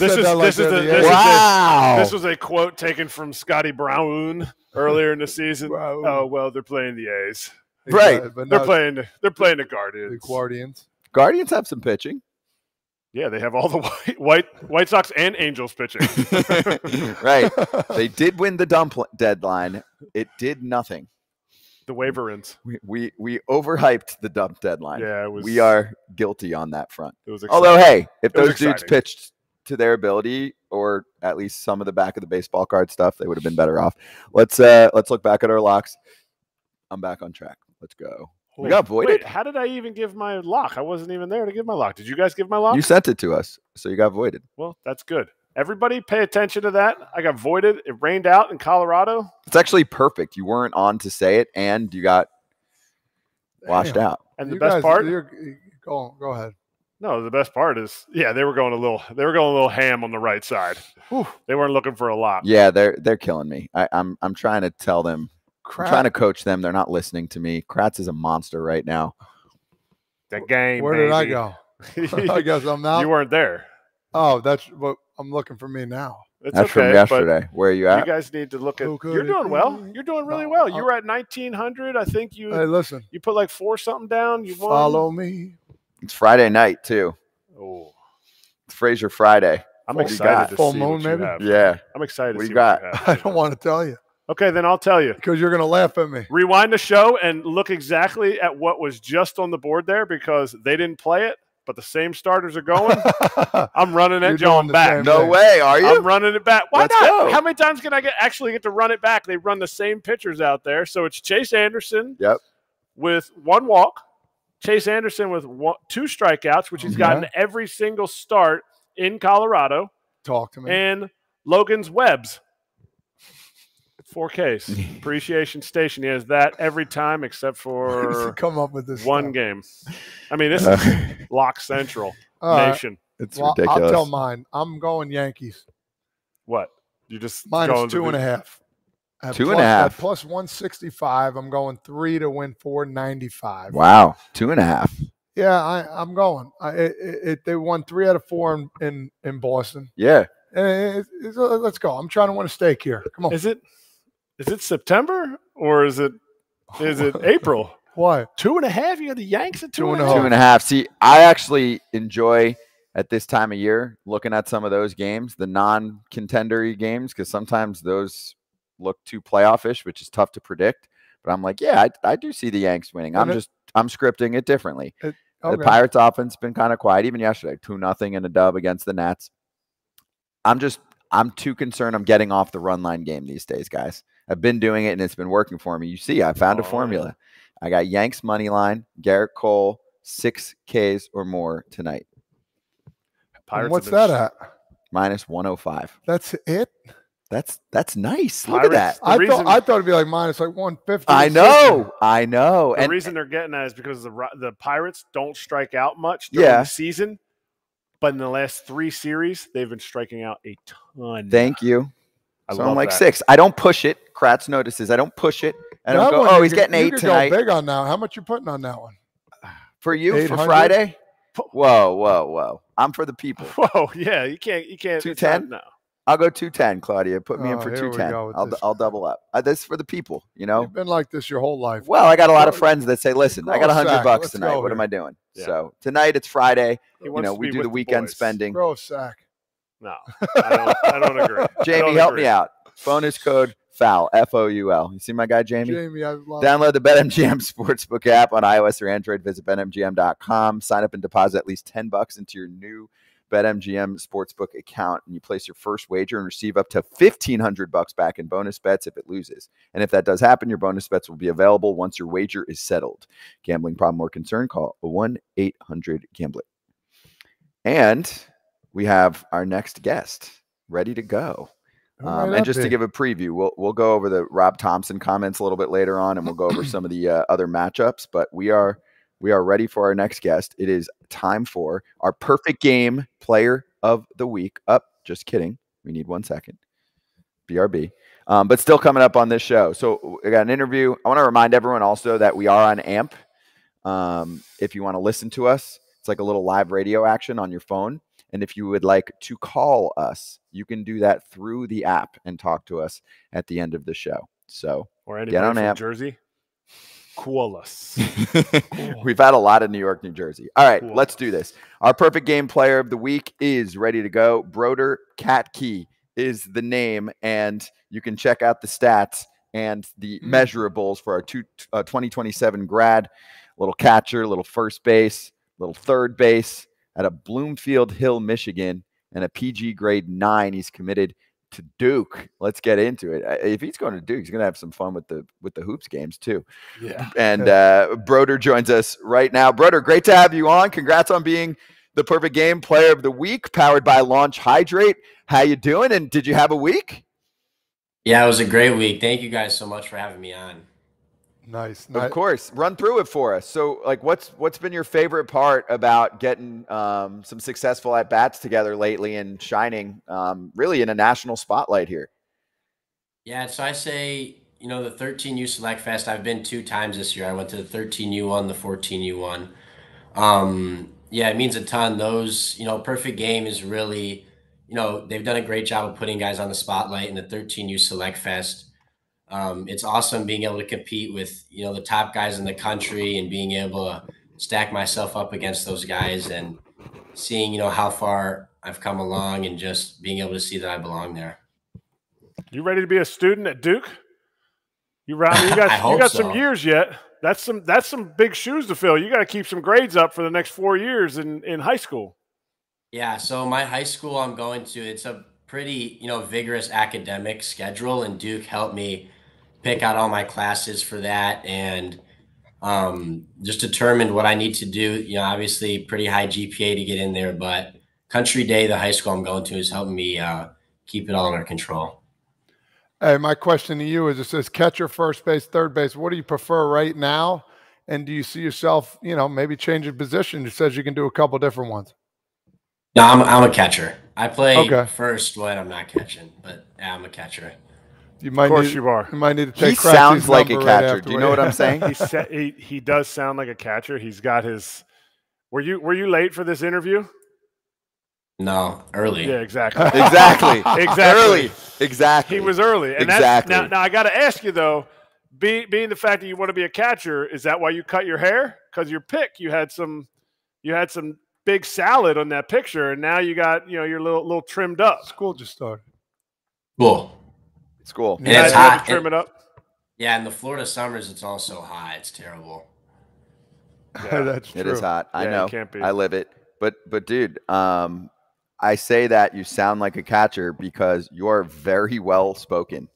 You are in what grade? I just started my freshman year. I mean, come on. You are very well spoken. We'll say it for you. But if you can do interviews like this, you are already ahead of quite a few ball players that I've interviewed over the last few years in terms of just the way that you get a message across and actually have thoughtful words coming out. Is that fair? Yeah. Fair to say. Yeah. Thank you so much. Of course. I got a question for you. So you just started your freshman year. You already committed to Duke. Do you find that crazy? Like you already pretty much committed to a college already? Yeah, so my intention was never really to commit early. It was more so to build relationships with those coaches.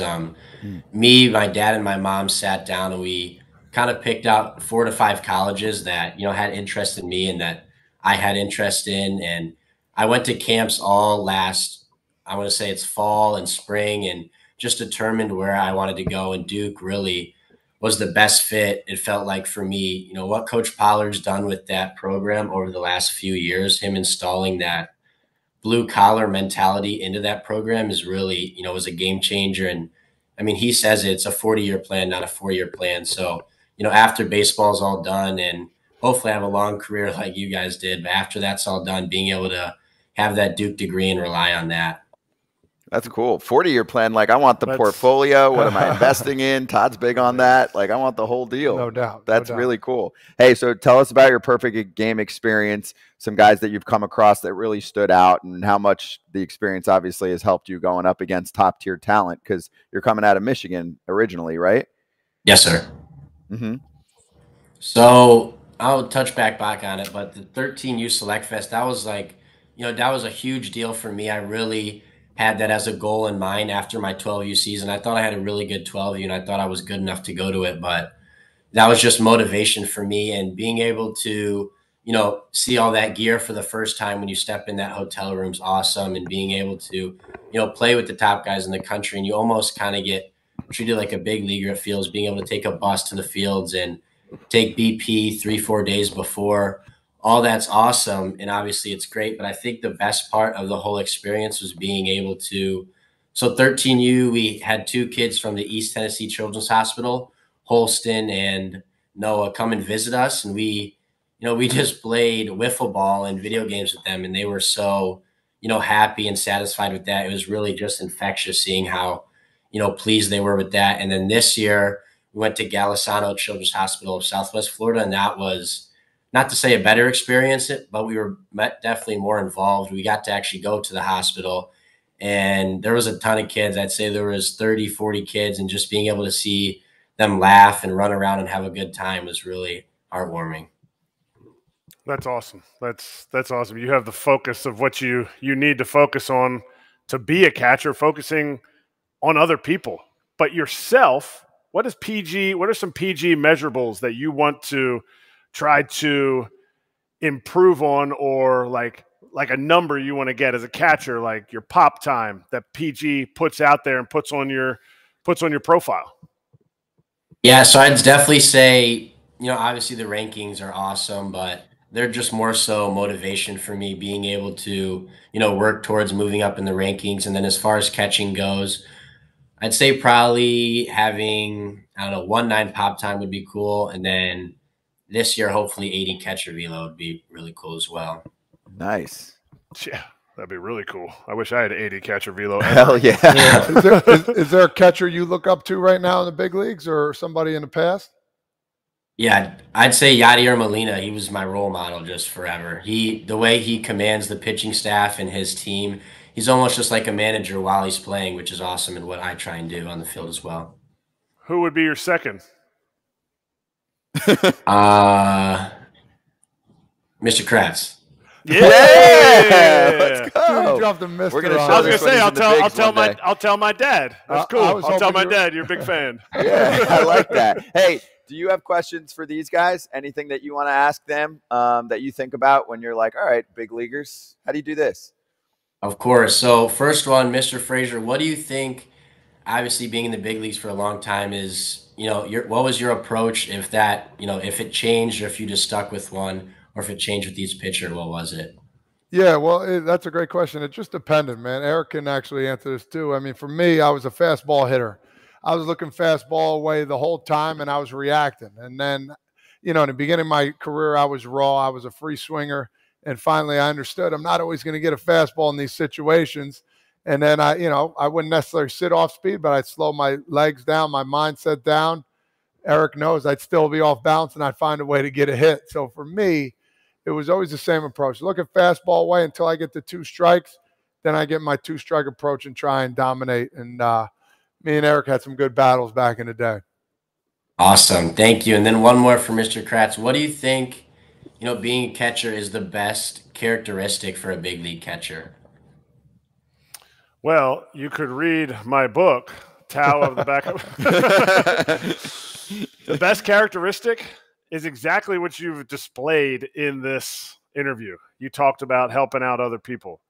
You talked about, how much of a blessing it is to have the opportunity to be in the 13 select showcase. Like, those are the things that, like, being appreciative of where you are will help you be the best catcher. Listen, Physical tools, the higher up, and you've seen it in these showcases you go to, dudes are going to have the same tools as you. Some are going to even be better. Some guys are going to look down on you and be like, oh, he's not as good. I'm better than him. All that stuff needs to be pushed aside because when you're catching, you have to worry about that dude that's out on the mound and the 7 other guys that are out on the field, and you get to watch and you get to be the guy that controls them, pushes them in places, and really pitchers will say, well, the game doesn't start until you throw a pitch. Broder, tell them. Game's not starting until you give them a sign or you push a button, whichever it is, all right? So you be the leader on that team, and sometimes being the leader means you need to take one on the chin. And other times it means you need to hit that walk-off tank for the win. Yes, sir. Thank you so much. Thank you, guys. That was great. Really good stuff. Hey, Broder, great to talk to you. Good luck. Keep crushing it, all right? Yeah, and Kratz? Yeah, and when I was a kid, I used to look at players and names and stuff, and then when I was an adult playing in the big leagues, I used to look at players and names. Like I said, physically, everybody's close. A separator is a big league name. You got a big league name. Yep. Broder Katke? Yeah. Yep. We're rooting for you, kid. We'll be watching. Thank you guys so much. It means a lot. Thank you, Broder. We'll talk to you soon, bud. Good luck. Of course. Thank you. Thank you. Cheers. And he is our Perfect Game Player of the Week. You can check out launchhydrate.com for 20% off on all 4 flavors, or you can scan that QR code that you see on the screen and make sure you use the claim code 20FOULLAUNCH. That was a pro interview. Can I get like what's some futures? Can I get futures on draft? Well, here's the thing. I'll tell you this. That's one that I want to make sure we save in a folder so that when he's in the bigs, we can show that and people will be like, holy, when we cover the draft in 4 years. He was a freshman in high school, and he's mopping people off the floor in terms of his interviews. I've interviewed plenty of adults that don't speak anywhere close to that with the combination of respect, not the cookie cutter bullshit. Oh my gosh, he's worlds ahead of Kratz already, and he could host the show instead of me.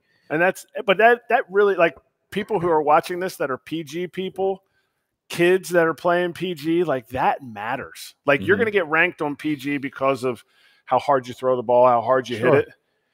If you answer the call from the college coach that first calls you and you go, so they're going to be like, see you later.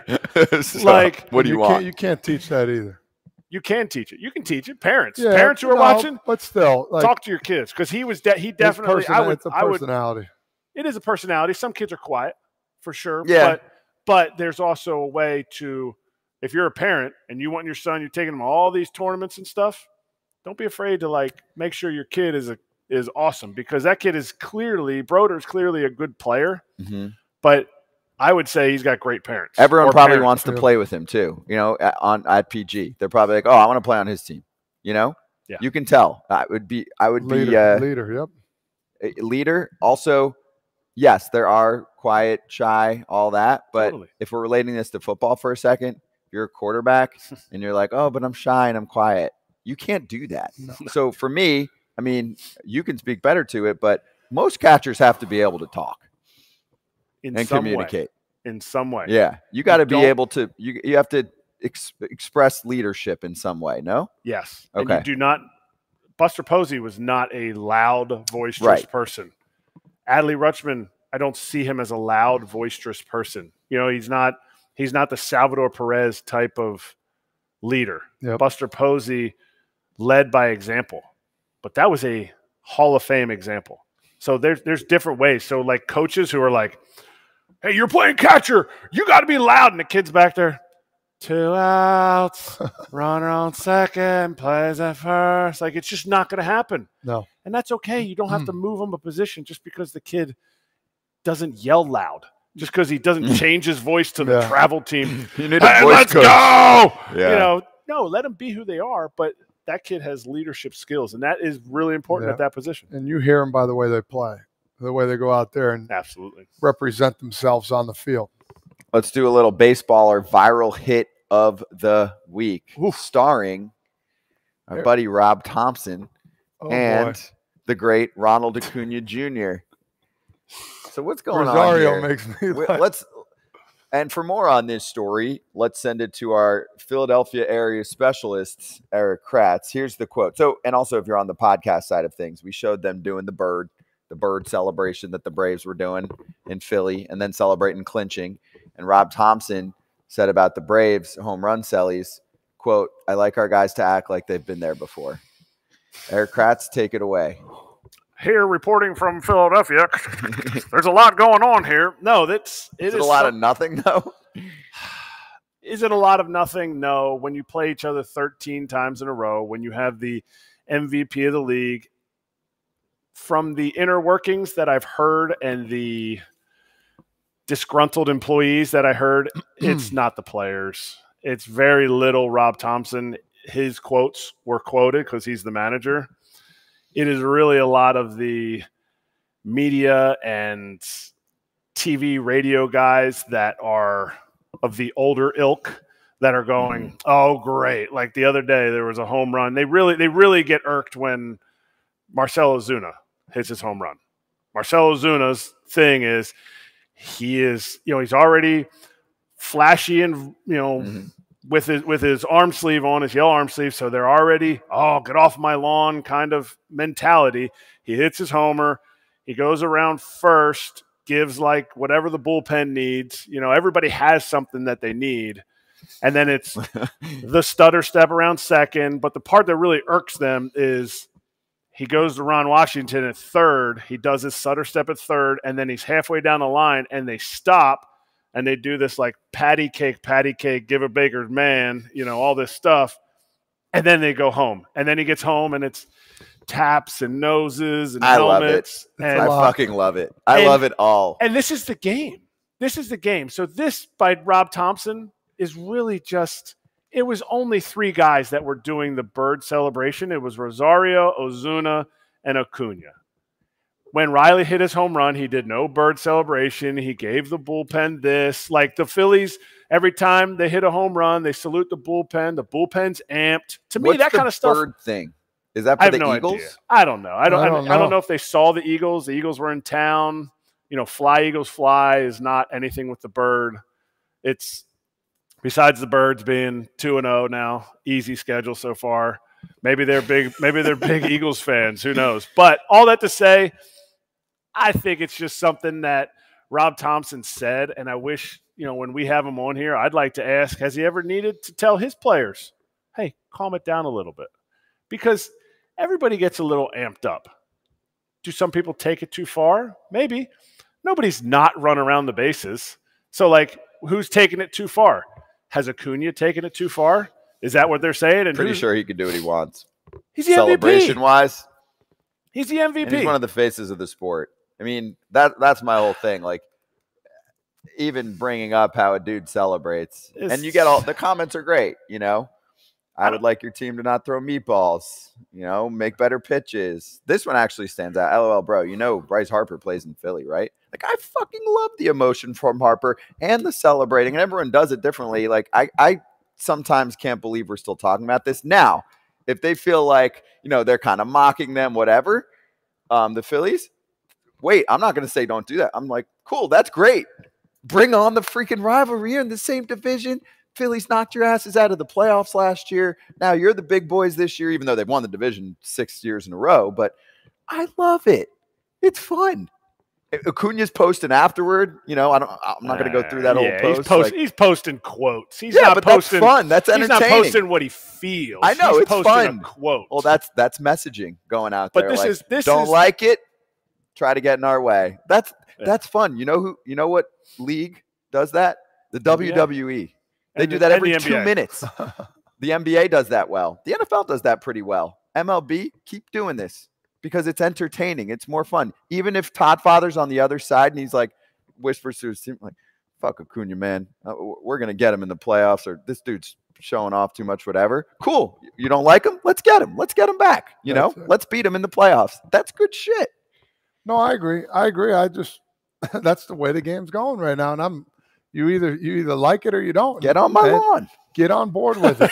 But hey, everybody's doing some kind of thing, so it's just normal now. And if that's their new thing, roll with it. I understand it now. I don't think Topper said he wasn't like, I can't believe what Acuna did. Right. He said he focused it on his guys. People are taking it as a shot. Whatever. If you need haters, like if Acuna needs haters, like you saw him while they're celebrating, to me, that's the time when you should be celebrating with your team. Mm-hmm. Don't bring on the haters. To me, that's like an epidemic in high school baseball is you're cheering against the other team more than you are for your team. And so to me, that's kind of the whole, like, that's just where we're at now. And I love the celebrations. I think there's a difference in Acuna's celebration to Bryce Harper's celebration. And I think each player is going to connect with different fans. And I love that. You should have a on your chest. If you're an Atlanta fan, you should have a P on your chest. And you pound that thing and you love your team. And I'm all about the celebrations. I also don't think Topper was. That's my thing. Yeah. I think the comment itself is maybe a little bit out of context. Totally. You're reading the quote. I'd want to see him. And also, I mean, I've been around him enough. I've interviewed him plenty of times. The vibe I get from him is I don't give a shit about that stuff. Like, the players go have fun. Like, I'm worried about the strategy part of it. Yep. I ran spring trainings for years up at 3 a.m. Like, he's not a drill sergeant. Let's put it that way. I don't feel, Topper's not young, but I don't feel like he's old school. Is that accurate? He wants to win. He's Yeah, like, that's it. I was going to say, he chilling. just wants to win. He wants to win. Yeah. That's why he put the care. work in. And so Yeah. when guys want to win and put that much work in to get to where they are, they're probably not as talented as Ronald Acuna, who has extra time on his hands to come up with celebrations. Rob Thompson's like, I'm just going to go and do what I know how to do. I'm studying. And he's not, but yeah, I'm studying. Lace up my old black I'm going to shoes get my and go. grades. Yeah. But that's not a bad thing either.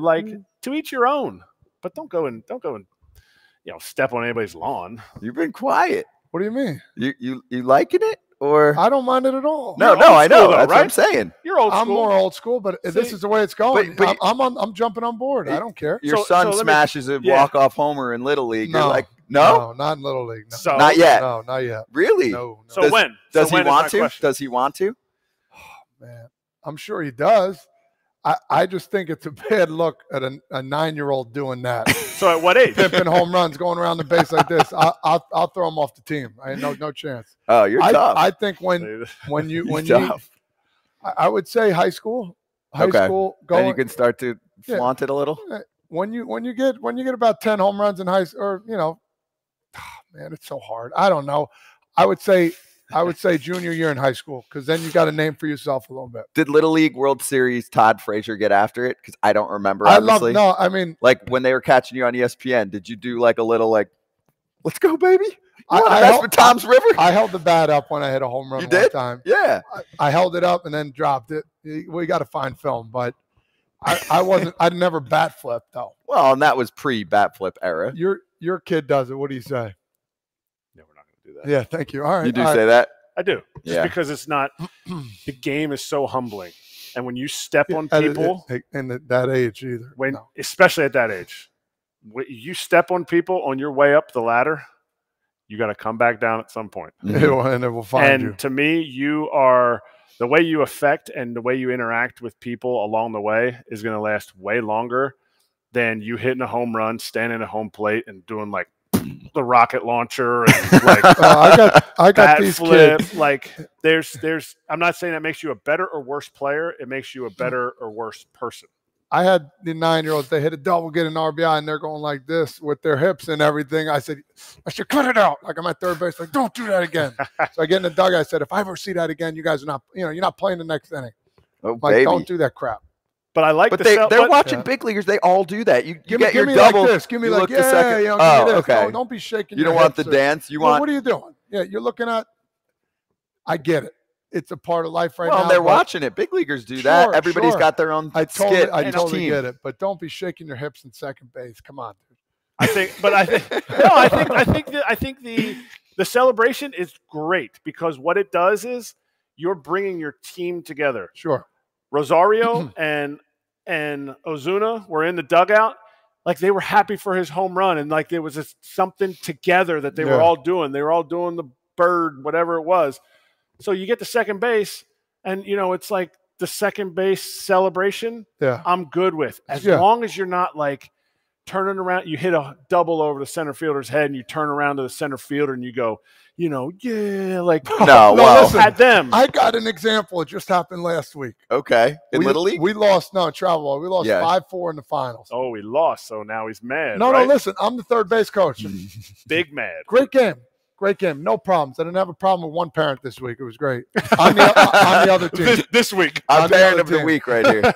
The guy grounds out or whatever. They throw it over. The kid points to me. He goes, boom. He gave me the sword, bro. The kid looked at me and goes like this, boom, and went like that. I said, bro. I said, wow. So now is that okay? Turn it over to the guy who everybody's on your lawn. Is that okay? Because you invited everybody to your lawn. Is that okay? Or are you like, you need to get off my lawn? Well, are we talking little? First of all, I'm going to say I have no experience on what the Little League scene looks like. Okay, I haven't watched a Little League game in 20 years. Boom. Yeah, but he just pitched a complete game. He did great. What are you mocking me for? I don't know. I get what you're saying. He should be doing that to his dugout. If you're doing that to someone else, you're trying to call them out. This is not – it's wrong. It'd be like saying 1 + 1 is 5. You got the answer wrong. This is a sword. Yes. That's when somebody goes, hey, oh, it's a bad swing. Not a full swing and miss. Yeah. Not a ground ball. It doesn't make sense. You're doing it to Todd Father. Yeah. You played in the big leagues, dude. I Todd get could have it. gone. And it's funny. His dad came up to me afterward and said, hey, my son, I'm sorry for what he did. I said, hey, listen. That means a lot. I said it was disrespectful, but at the same time, I'm glad you're going to say something to him. So this is good. We actually play that team tomorrow. Oh, are there still tickets? Is there parking? I'm not. Can I get player parking? I want to see this game. No, I'm going to have a nice convo with my son tonight. Say, this is for Daddy tonight. We're getting this stuff back. This one for me. No, I'm not going to say. And then Todd's just going to do like a slight sword back. 4:30, baby. Let's go. All See, right. I would get your opinion on, like, is on that Little okay? League or on Big League? If the Phillies beat them again, if the Phillies beat the Braves again, and they run out, dog pile in the playoffs, and then they turn to their dugout and they go like this. If there's some inside story that we don't know about. Yeah, I'm good with it. Good or bad? I'm good with it, and here's why. It's happened. Hey, remember when the Diamondbacks jumped in the Dodgers – the Dodgers jumped in the Diamondbacks pool? They had the brawl before that. I mean, that's really going for it. That's like their property. That's like their house. I mean, my thing is, if you don't like each other, but you're not actually physically getting after it, and I mean, I'm not going doing the finger or whatever, right? Oh, you're not? So there's a line. So you have a line. Everybody has a line. Everyone has a line. Yep. Sure. Okay. That's fair. And usually for me, though, the line is like when you get like either like vastly inappropriate personal attack kind of stuff, right? Right? Like if two teams hate each other and they're like, hey, listen, post game, like we really don't like each other. Like I hate that dude. I don't like anything about his swing and this and that, whatever. Like talking about his game, like, okay, we don't get along, blah, blah, blah. But if he's like talking about his personal life or something, I'm like, all right, that's enough. I don't like his girlfriend. Yeah, like that. I'm like, all right, like, oh yeah, I don't like his family. All right, that's too much. Anyway, it's good juice. Check out Baseballer on IG for the best trending baseball videos. That's a good one. NBSBLR.com is there for you as well with some merch. Okay, I want to shout out our guy who was on with us yesterday. Adam Jones is being celebrated tonight for a little one-day retirement action.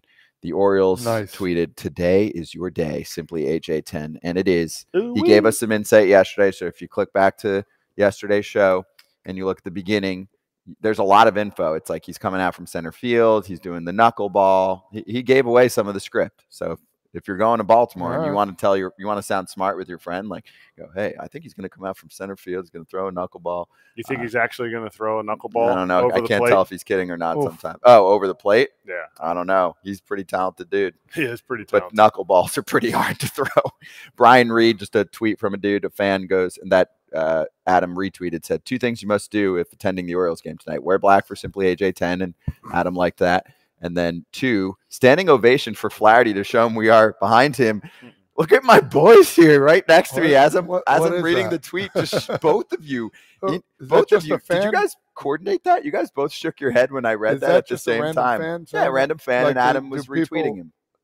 Like whatever he says people are going to do. That's essentially how it started, in Philly on the radio. It was a radio I know. guy that started. Okay, Oh, okay. and in Minnesota, who started that for Correa? The 6 people that did it. Like, doesn't don't grip need other a people's style. Yeah, he doesn't need a standing ovation to play. Only one fan base now. Oh, Philly owns the non-boo for the Just do your own struggling thing. ball The player. Orioles weren't booing Flaherty. Well, what else can you do if a player's struggling? What else are fans supposed to do besides boo or cheer? Are there other options? Because I'll give them out. Stand up and turn around when he pitches. Put your newspaper up. Remember back in high school? they do the announcements and they're like, starting forward. Shh. Yeah, and they all or they would say, who? Yeah. After Who? Like, Todd Frazier? Who? Yeah, exactly. That would be great. No, I mean that's why we're all black today. Me too. For I guess you're not an AJ. I didn't get the memo. He's not Sorry. an AJ fan. You don't follow Brian Reed. But You don't follow Brian Reed on Twitter. Brian. No. Sorry, Brian. We're black to the game. Good luck with Flaherty. We'll see if they're we'll see how the fans are with him. And this is a one-day contract, so they got 27 men on their roster today. That's true. Yeah. AJ. And Jones is the funniest one. No, are you kidding me? You get paid for one day? Oh, hold on. John Angelos. Are you paying Adam today? Okay. He said, fuck you. All right, let's do last minute game time. Best ticketing app on the planet. You know where I'm going. Oh, hell yeah. Go first then. It's sponsored by Game Time. I want to go first. Okay. All right, which game are you going to tonight, okay? Where are you hitting the Game Time app? Because this one you actually need help with. And if you're new to the party and you want $20 off, then you redeem that code FTLive, okay? Because the game is sold out. It's the game we just talked about, the Rays and the Orioles. What? He's got a gold card. He can go to any of them. True. Although for sold out, I'd be curious to get more info, but we don't have time today. But Baltimore's sold out. I want to go see Jonesy. I go to Game Time. I'm going to go to the app while Todd Father talks, and I'm going to find a seat. Put me down for Arizona, man. There's a battle going on down there. Chicago Cubs coming in. This is going to depend. I mean, one of these teams is going to get shocked here. So we got Steele on the mound. He's been filthy all year. Stud. Whew.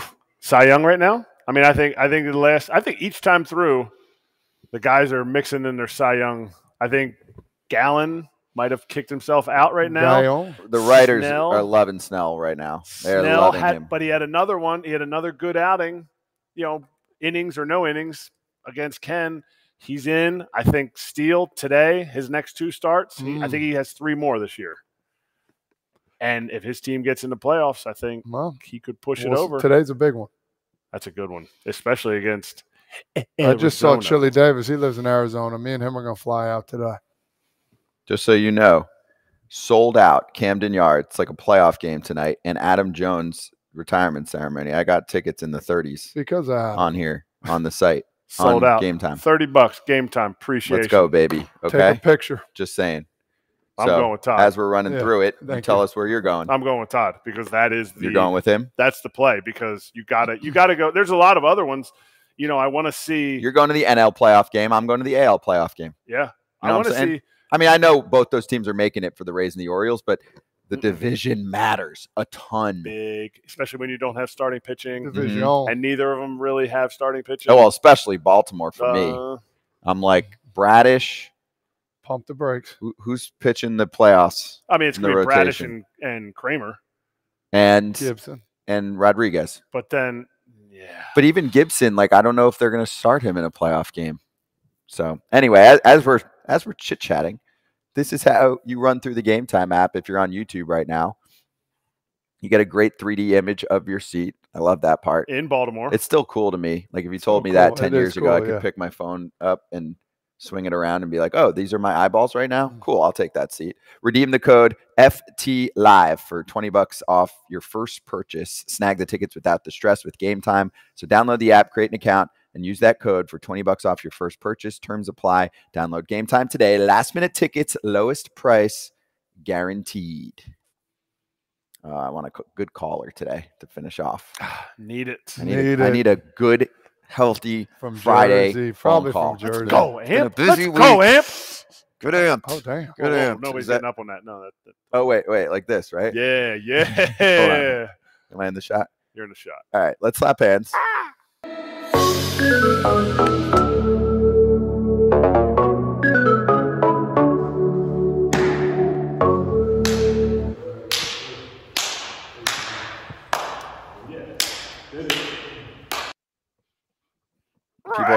Why don't they slap hands in person? They're here. Nah, we don't want to do that. We're slapping hands with our fans. So we're on AMP. We got a caller.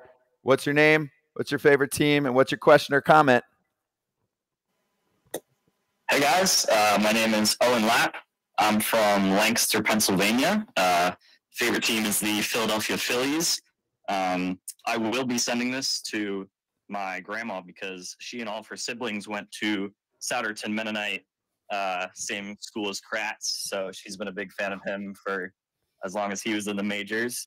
My question is, I know teams, you just want to get into the postseason, obviously, but in the AL, it's kind of weird where you'd kind of rather get the 6 seed than the 5 seed because the 6 seed gets to play the Twins, who are 77 and 70, and the 5 seed has to play the Rays or the Orioles if the Rays catch them, but probably the Rays, who have 91 wins. So if it comes down to like the last couple games of the season and teams have some control, would Seattle or Texas or Toronto rather try to maybe lose so they get the 6 seed and have to play Minnesota? It's a great question, and thanks for the call and the love for Kratzy. Beautifully done, Owen. So before you answer that, should we change that rule? The answer is no.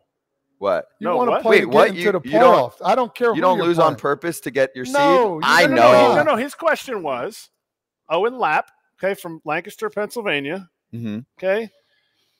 A fan of mine. His whole family, fan of mine. Okay. Kratz is beaming. So you need to listen. I mean, this is big. You're so jelly. I'm not You're jelly. so jelly. But anyway, I want this fan to understand. Todd's going to put posters up around Tom. He said the call my damn show. If you're put in a situation, do you lose the game so you're a 6 seed to play? How do you tell your guys, go ahead? Well, we're actually going to lose, so you got to strike out. Forfeit. You got to throw the ball over the catcher's head so the guy could score from third. No, you play to win. You get in the playoffs because you're the better team. You got to believe and show your team that, listen, it doesn't matter who we play. We're going to kick some ass. But I'm starting Erik Kratz at pitcher tonight, and I'm going to see what happens. Imagine if the manager comes in the room and goes, listen, guys, we got 1 game left, okay? So I have some news for us, all right? If we lose tonight, we get to play the Twins instead of the Rays. I know you guys would never give away an at-bat. I'm not asking you to do that. All I'm saying is run into an out on the bases. All I'm saying is, can I have the ball? Can I have the ball? All I'm saying is you could 3-shot this because this is important, right? I'm the skipper of the Mariners. I'm Scott Service. All I'm saying is, Erik Kratz, it's you instead of Kirby tonight, baby. Let's go. But think about it. Think about the fact. I'm not going to think about it at all. Go ahead. Let's say George Kirby's out on the mound. He's like, all right, we need to win this. They have a rain delay in their last game, and because they're on the road, because they wouldn't have a rain delay at home, and all of a sudden they find out Team X lost, and they're like, hey, we lose this game. You're pulling them. We're in the 6th. We're in the 6th spot. Instead, we win it. We're in the 5th spot. George Kirby can throw the first game of the series for us against the Twins because we get the L, or you can throw George Kirby and now he doesn't pitch until possibly game 3, maybe, of a best-of-3 series. Against the Rays or Orioles. No? You don't do it? No. Because that sounds like how would you get away with that, man? Because wait. Talk of the town. Are you saying that they're not being competitive? Exactly. Oh, A's. Oh, Royals. Oh, all the tanking teams. All of a sudden, you're going to bring up competitiveness? Nobody's touching that. They're the 6th team. Now, all of a sudden, Luis Castillo's starting the first game of the series. George Kirby's starting game 2. Oh, we just set ourselves up for a little smoochy boochies. It's all about winning titles. That's what everyone always says. Winning titles might mean a different seed. It was a great question. We might have to kick that around a little bit more. Todd Father's playing for dubs, no matter what. Join AMP, follow at Foul Territory, and ask us questions like that. Very well done. Liam Hendricks is hosting his event. Is it today or tomorrow? It's today. It's today. He texted me during the show. The mate freaking texted me too late. I said, mate, send it to me early so I can send it over to Claudia. Let's put this on social, though. So it is an epic tailgate, and it is with DJ Pauly D. Seriously? Jersey's finest. You don't know about this? No, man. He wasn't on. It's to benefit at Be the Match. It's an organization of healthcare professionals providing life-saving treatments to patients in need. Liam is a cancer survivor. And look at this. Look at this graphic. Yes, outside. Let's save lives. Freaking awesome. Oh, Liam man. reached out because you weren't here for this. Liam reached out to Paulie D. He answered immediately and said, "Let's go." That's awesome. Good for him, man. Beautiful. You want to have a tailgate? I wish that's where I want to go. Who are the? I got to see who the White Sox are I playing. don't care who they're playing. Attention. I'm going to go pregame at the White Sox ballpark, and then I'll go wherever. Beautiful. Game time's getting us in real cheap to that game too, because it's Minnesota. Minnesota. Hey, Minnesota's a real team, though. That's a playoff team.